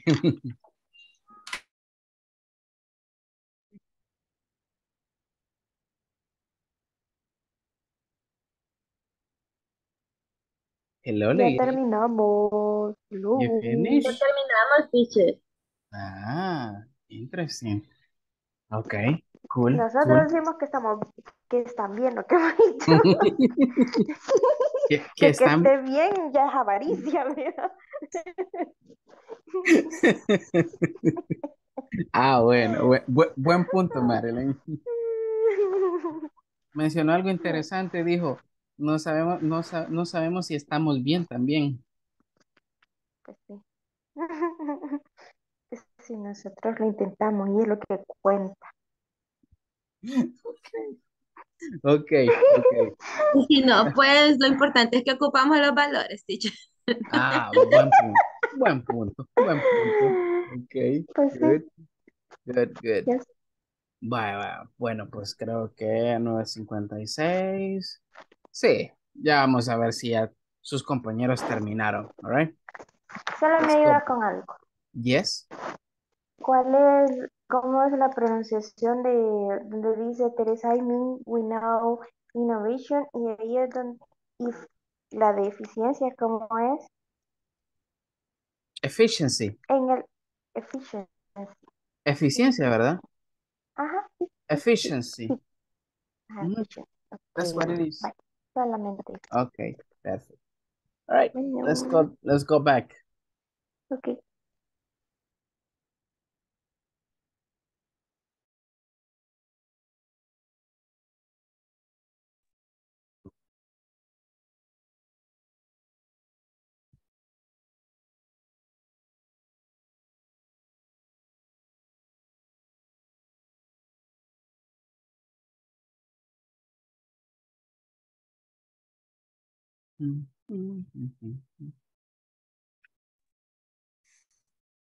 No happy faces tonight. Solo caras enojadas veo esta noche. ¿Qué pasa, people? We have dream. No, ¿cómo se dice sueño? Vienen con toda la actitud de lunes, man. I'm tired, teacher. You're tired. Y eso que lastimosamente, Carla, va comenzando la semana. Yes. Es lunes y a qué costo es. El temprano llega hasta la luna llena, tiene ahí. Ella vino al verano. Exactly. Ay, qué Exactly. chivo. What? What? Why are you saying que chivo, man? Yo. ¿Por qué? Porque ya había llovido mucho, me gusta más que ya sea verano para los últimos 3 meses del año. Yeah, man. I want to be October. Yeah, man. Estoy esperando octubre con ansias. La Navidad, la Navidad está esperando. Desde el año pasado se convirtió en mi mes favorito. ¿Por qué? Why, teacher? Why? Because last year my baby was born. Oh, congratulations. Thank you. Sí, el 15 ya cumplió un añito. Ay, está chiquito. Yes. So nice. Yes. Yes. Okay. Anyways. Good people. Vamos a leer esto porque ya los veo con cara de sueño, así que no los voy a detener mucho tiempo aquí, ¿ok? Good. Yeah. No, Ruth, tampoco así. Okay, good. Let's start with the values that you included into the manual. I'm gonna clear this thing out. Okay, good. Vamos a ver. ¿Cuáles fueron esos values que le incluyeron acá? Así, a modo general. Could you tell me, Iris, for example? You're raising the hand. Active listening. Huh? Active listening. Active listening, okay. And the other one? Honesty. Honesty, okay, that should be another one. Cool, thank you to you both. Good. ¿Alguien más tiene algo diferente? Disciplina. Discipline, okay, that should be another one. Responsibility. Responsibility, okay. Confidencialidad, teacher. Confidencialidad. Okay, confidentiality, all right, that will be another one. Cool, thank you. Okay. Labor inclusion. Okay, cool. Good. Marilyn, what do you say? Yeah, empathy. Empathy. Empatía. Empathy. Yeah. Empathy. All right. Yeah. Good. Yeah. Yeah, I mean, es algo que muchos lugares necesitan, right? To be empathetic with others. Okay, good. And so on. I know you got very good values on those things, people. Okay, now let's jump into this one. I'm pretty sure in here we will find out some very interesting things that you got. Give me 1 second. Okay, in here, right? Let's go and check it as in a general way. Mario, what do you have in number 2? Respect. Okay, but read it completely, mister. When I welcome customer to the store, I show respect. Okay, good. Does somebody else have that the same? ¿Todos tenemos esa? Yes. Okay, cool. We show respect. Very good. Thank you, Mario. Nice. Patricia, could you please read number 3?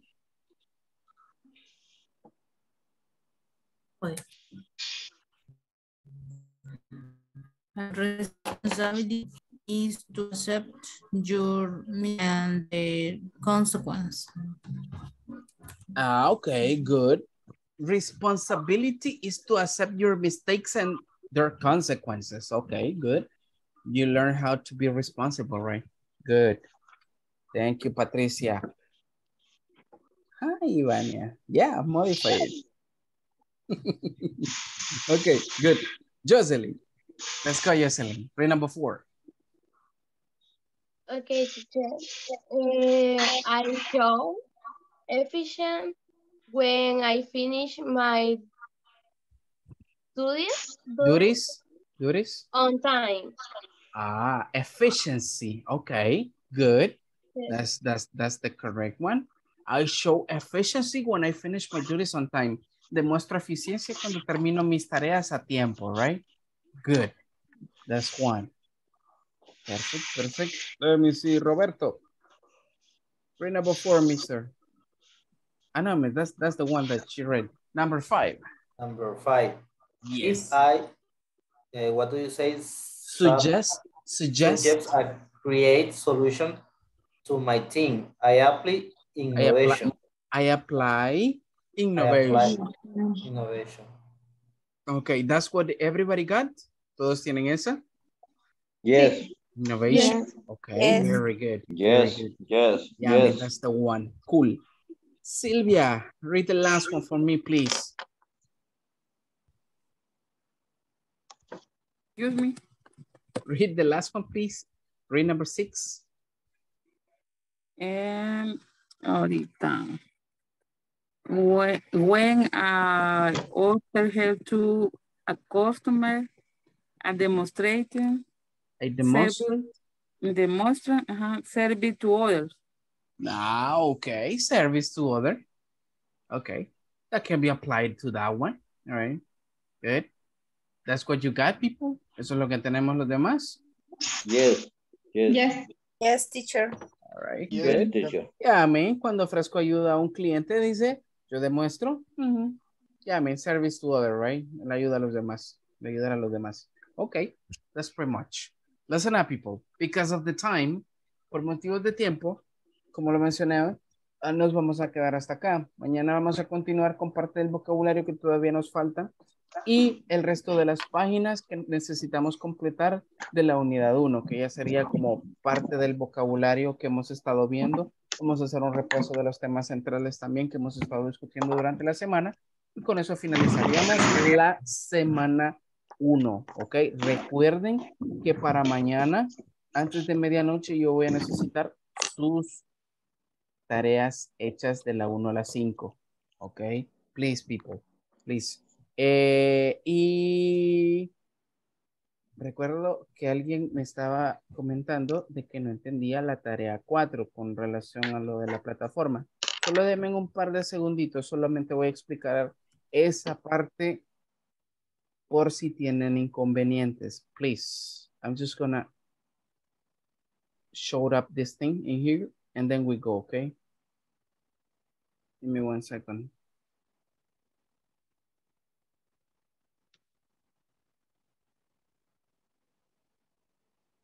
Jesus, I thought I had this thing.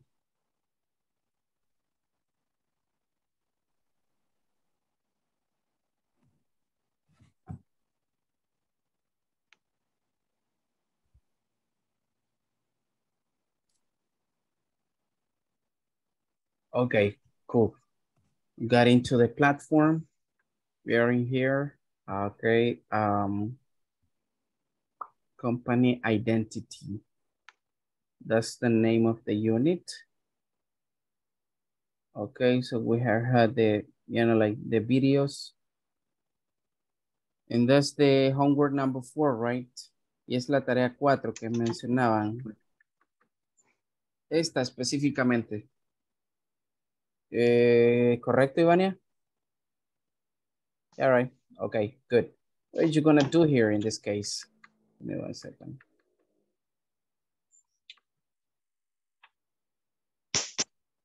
Okay. All right, look at this. Sí, básicamente el vocabulario que acabamos de practicar, Ivania, es el vocabulario que vamos a tener incluido acá. Ok.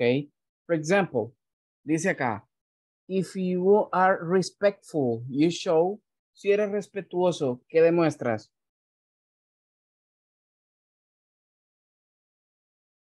Respeto. Respeto. Va, y dice la instrucción, read the following sentences and type the value. Vamos a ver si es respect. Let's go and check it. You see? Así es sucesivamente como se va a ir haciendo. Okay. Teacher, perdón. Yes. Puede ser la número 2. Es que a mí me dan problemas, no me acepta el verbo. If you are punctual, you show. Sí.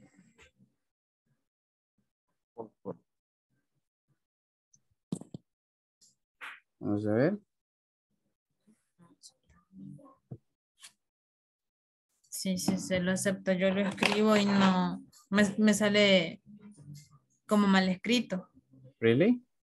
¿Lo tiene de esta manera? Mire. Punk con C después de la N.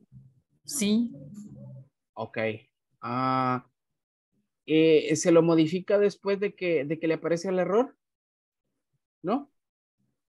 Se lo modifiqué después porque en la primera... Vaya, a veces fíjese que suele darse el caso de que en el teléfono pasa esto. Da un pequeño espacio a veces el teléfono y nosotros a veces no nos fijamos, le damos a enviar y a veces esa parte donde hemos puesto, bueno, ya lo tenía bien. A veces esa parte donde lo tenemos así, suele darnos error por ese pequeño espacio. Entonces, habría que prestar atención a veces en esa parte así, ¿ok? Porque a veces puede ser esa la que nos esté causando ese pequeño mistake. Otra cosa, en algunas ocasiones les va a parecer que de ninguna manera es correcta la respuesta, y ustedes van a estar bien seguros que es correcto. A veces simplemente hay que hacer combinaciones de cosas. Poner mayúscula la primera letra, poner un punto al final. Ok, y si ya agotaron todas esas partes, avísenme en el grupo de WhatsApp y yo les voy a ayudar. Ok, les voy a instruir cómo hacerlo.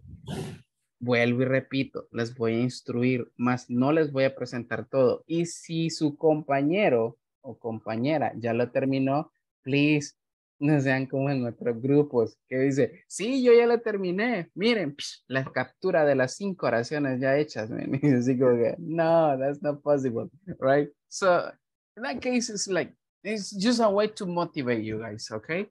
Good. Recuerden que esta plataforma acá es para que ustedes puedan practicar lo más que se pueda. Acá ustedes no tienen, digamos, restringido el hecho de que porque vamos en clase 4, ustedes no puedan entrar a las demás tareas y poder ver de qué se trata y poder trabajarlas, poder practicar las estructuras. Bien lo pueden hacer, ¿ok? Good. Otra cosa, por si no lo recuerdan, bueno, se los estoy mencionando ya. Miren, en esta parte de progreso acá, porque hay algunos alumnos que me dicen, teacher, yo no sé cómo voy, cuánto es mi porcentaje, cuánto llevo en la plataforma. Miren, en esta parte ustedes pueden verificar a comodidad qué es lo que han hecho hasta ahora, qué llevan bien y en qué han salido mal. En esta parte, la zona de progreso, acá, ustedes pueden verificar de modo más detallado. Miren, aquí está la sección. Cada sección es una semana. Y acá están las tareas. Miren, tarea 1, tarea 2, 3, 4 y 5. Si ustedes tienen 20 de 20 en todas estas, significa que tienen un 100% de la semana. Right? Igual acá. Aquí también están marcados lo del parcial, lo del parcial de medio curso que vamos a hacer la otra semana. ¿Ok? E igual. Son 4 partes de 25 puntos cada parte. Si tienen 25 de 25, igual tienen un 100% de cada uno de ellos. Entonces acá, igual ustedes pueden verificar su desarrollo. ¿Ok? Su progreso en la plataforma. ¿Ok? Good. Bueno, creo que eso era lo que tenía que decir y mostrar ahí. Creo que ya va más o menos un poco más instruida, Carla. Creo que ya no va a tener ese problemita. Okay, perfect. Very good. Entonces, people, I'm going to pass the attendance list, and then tomorrow we will continue with that, and that's going to be the ending of the week, all right? So by far, we have already finished the class. Give me 1 second. I'm just going to pass the attendance list. Edson Mariano. Present, teacher. All right, cool. Gabriel Esaú. Present. All right, Gabriel, no se me vaya a ir. Ahora sí, le toca feedback, okay? Okay. Okay, cool. Jocelyn Jahaira. All right, she didn't show up again. Judith Maribel. Present. All right, Carla Ivania.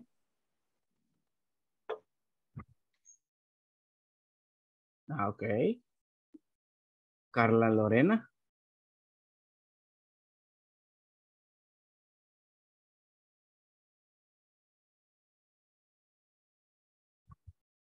Oh, this is my issue.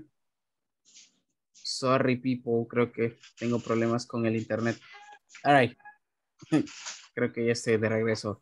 All right, I said Carla Ivania is there already, right? Then Carla Lorena. I'm here, teacher. Okay, good. Catherine Guadalupe.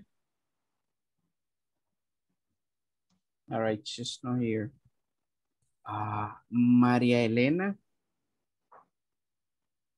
Present. Okay, cool. Marilyn Alejandra. Present. Excellent. Mario Ernesto. Present. Very good. Marvin Alexander. Good night, teacher.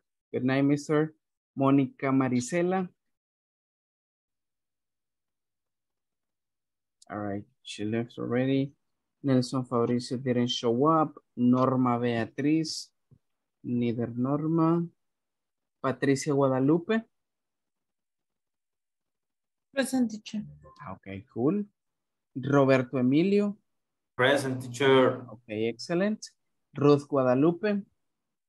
All right, nice. Santos Cristina. Present, teacher. Okay, good. William Alexander. Okay, he didn't show up. Jocelyn Stephanie. Present, teacher. Okay, good. Juan Ricardo. Present, teacher. Okay, Iris Cecilia. Present. Okay, excellent. Ana Silvia. Present, teacher. All right. Francisco Ernesto. I am here, teacher. Good Okay. night. Good night, mister. And we got the last one, Abigail Elizabeth. Present. Okay, perfect. Okay, people, it was a pleasure to be here with you. Have a wonderful night and see you tomorrow. Good Okay? night, people. Bye-bye. Good night, people. Good night. Tomorrow. Good night, teacher. See you. Dios los Bye. bendiga a todos y a todas. Buenas Same. noches. Bye-bye, Ricardo. Ese sí, bueno. Bye-bye.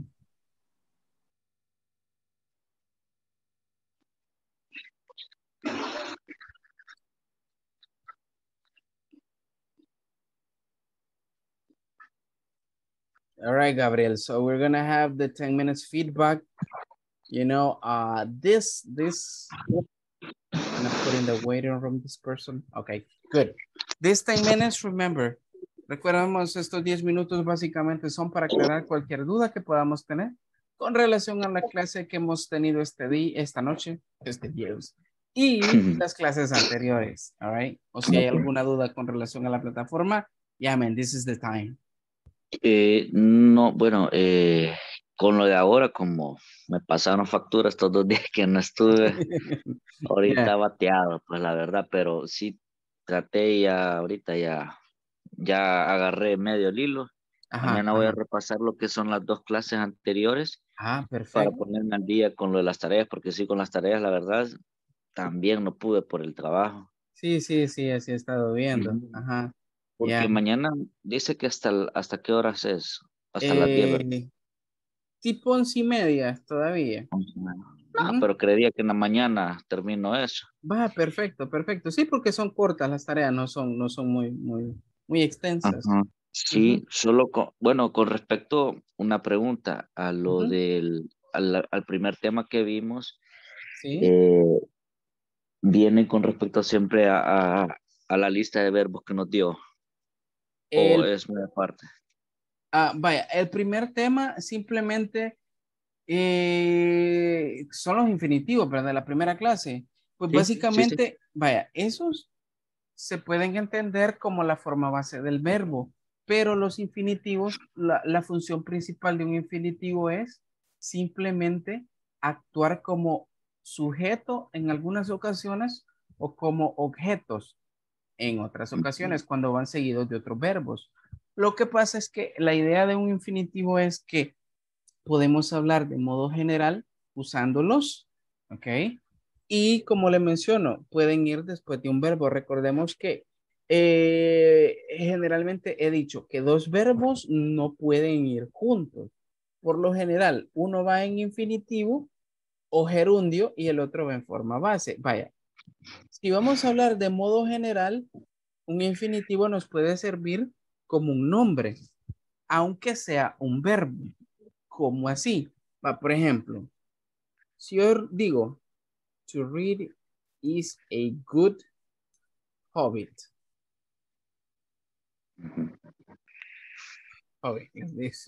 Ok, leer es un buen hábito. You see? So, en este caso acá, o un buen pasatiempo, en este caso acá, to read sería el infinitivo y aquí está actuando como un nombre, no como un verbo en sí. Ok, entonces es la función, digamos que puede tener un infinitivo dentro de una oración cuando no estamos especificando en sí un pronombre o un nombre propio como sujeto. Si ve, aquí no llevamos he, no llevamos she, no llevo I, sino Es que hablo de similar modo general. es similar a lo que explicó al inicio, como el review, Exactamente. que la persona o objeto pasa a ser, no, Vaya, pero sí, pero ese sería como el passive voice. Ajá, sí. Y digamos que tiene una parte, digamos que es lo mismo. ¿Por qué? Porque aquí este es el sujeto. El verbo se convierte en el sujeto de toda esta oración. Vaya. Sí, Y ahí, lo que vi que en el pasivo cambia lo que es el verbo, ¿verdad? es correcto. Ahí sí cambia completamente. Vaya, si queremos hacer uno, vamos a comenzar con un active voice. Va. Una voz activa, que es lo que comúnmente usamos nosotros. Yo puedo decir, Gabriel sends reports. ¿Ok? Gabriel envía reportes. ¿Ok? Good. Este es una active voice. Es una oración en presente simple usando voz activa. Ahora, ¿cómo transformar esto en passive voice? ¿Cómo transformar esta parte en una voz pasiva? Va, mire. Acá, básicamente, quien tiene más énfasis es usted como sujeto, porque usted hace la acción. ¿Cuál es la acción? Envía reportes. ¿Ok? Good. ¿Qué sucede en la passive voice? Ahí usted tiene o tiende a dejar de ser relevante y lo más relevante es lo que usted hace. ¿Ok? No usted en sí. Por ejemplo, yo puedo decir reports are porque es plural. ¿Ok? Tenemos acá un plural, reports. ¿Ok? Si yo solo dijera report sin S, aquí ya sería is. ¿Ok? Pero como acá lo tengo en plural, es are. ¿Ok? Y acá el verbo ya va a cambiar. Aquí lo tengo en presente simple. Aquí me va a hacer, se me va a transformar en pasado participio el verbo. ¿Ok? Entonces acá yo digo, reports are sent. Sent es el pasado participio del verbo send. Y luego pongo acá, by Gabriel. ¿You see? Los reportes son enviados por Gabriel. ¿Ok? A pesar de que yo escribo su nombre acá, lo que estoy enfatizando es la acción que usted hizo. ¿Ok? No usted como tal. Entonces esa es la función de un passive voice, de una voz pasiva, básicamente. ¿Ok? Que toma más relevancia a lo que hace el sujeto, no en sí entonces el sujeto. el active voice es el presente. Exacto. Es el que comúnmente nosotros usamos. Entonces, estamos viendo active y passive. Ahorita no hemos tocado el future. No, ese todavía no. Ese todavía no. Sí, falta todavía para ver eso.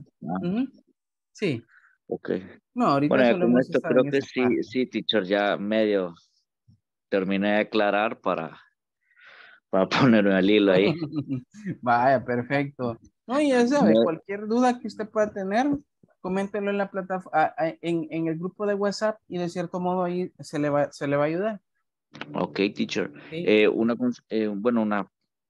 mejor aclarar, ¿verdad? No estaba Claro. activando la cámara porque tuve un problema con el teléfono que se me mojó y está en reparación. Y quizás ok. solo sí, ¿verdad? Ujú. Por eso que no está activo así. Está bien, Pero está de lo bien. contrario, sí, ahí pendiente, teacher. Vaya, perfecto, está bien. Lo voy a tener en cuenta, no se preocupe. Y gracias por avisar. Ok, teacher. Vaya, perfecto. Entonces, ahí estamos. Cualquier duda, entonces, ya sabe, puede escribir al WhatsApp, ¿ok? Ok, teacher, me parece. Va, muy Gracias. bien. Perfecto, Gabriel. Entonces lo dejo descansar. See you tomorrow, ¿ok? Ok, teacher, bye. All right. Bye, bye.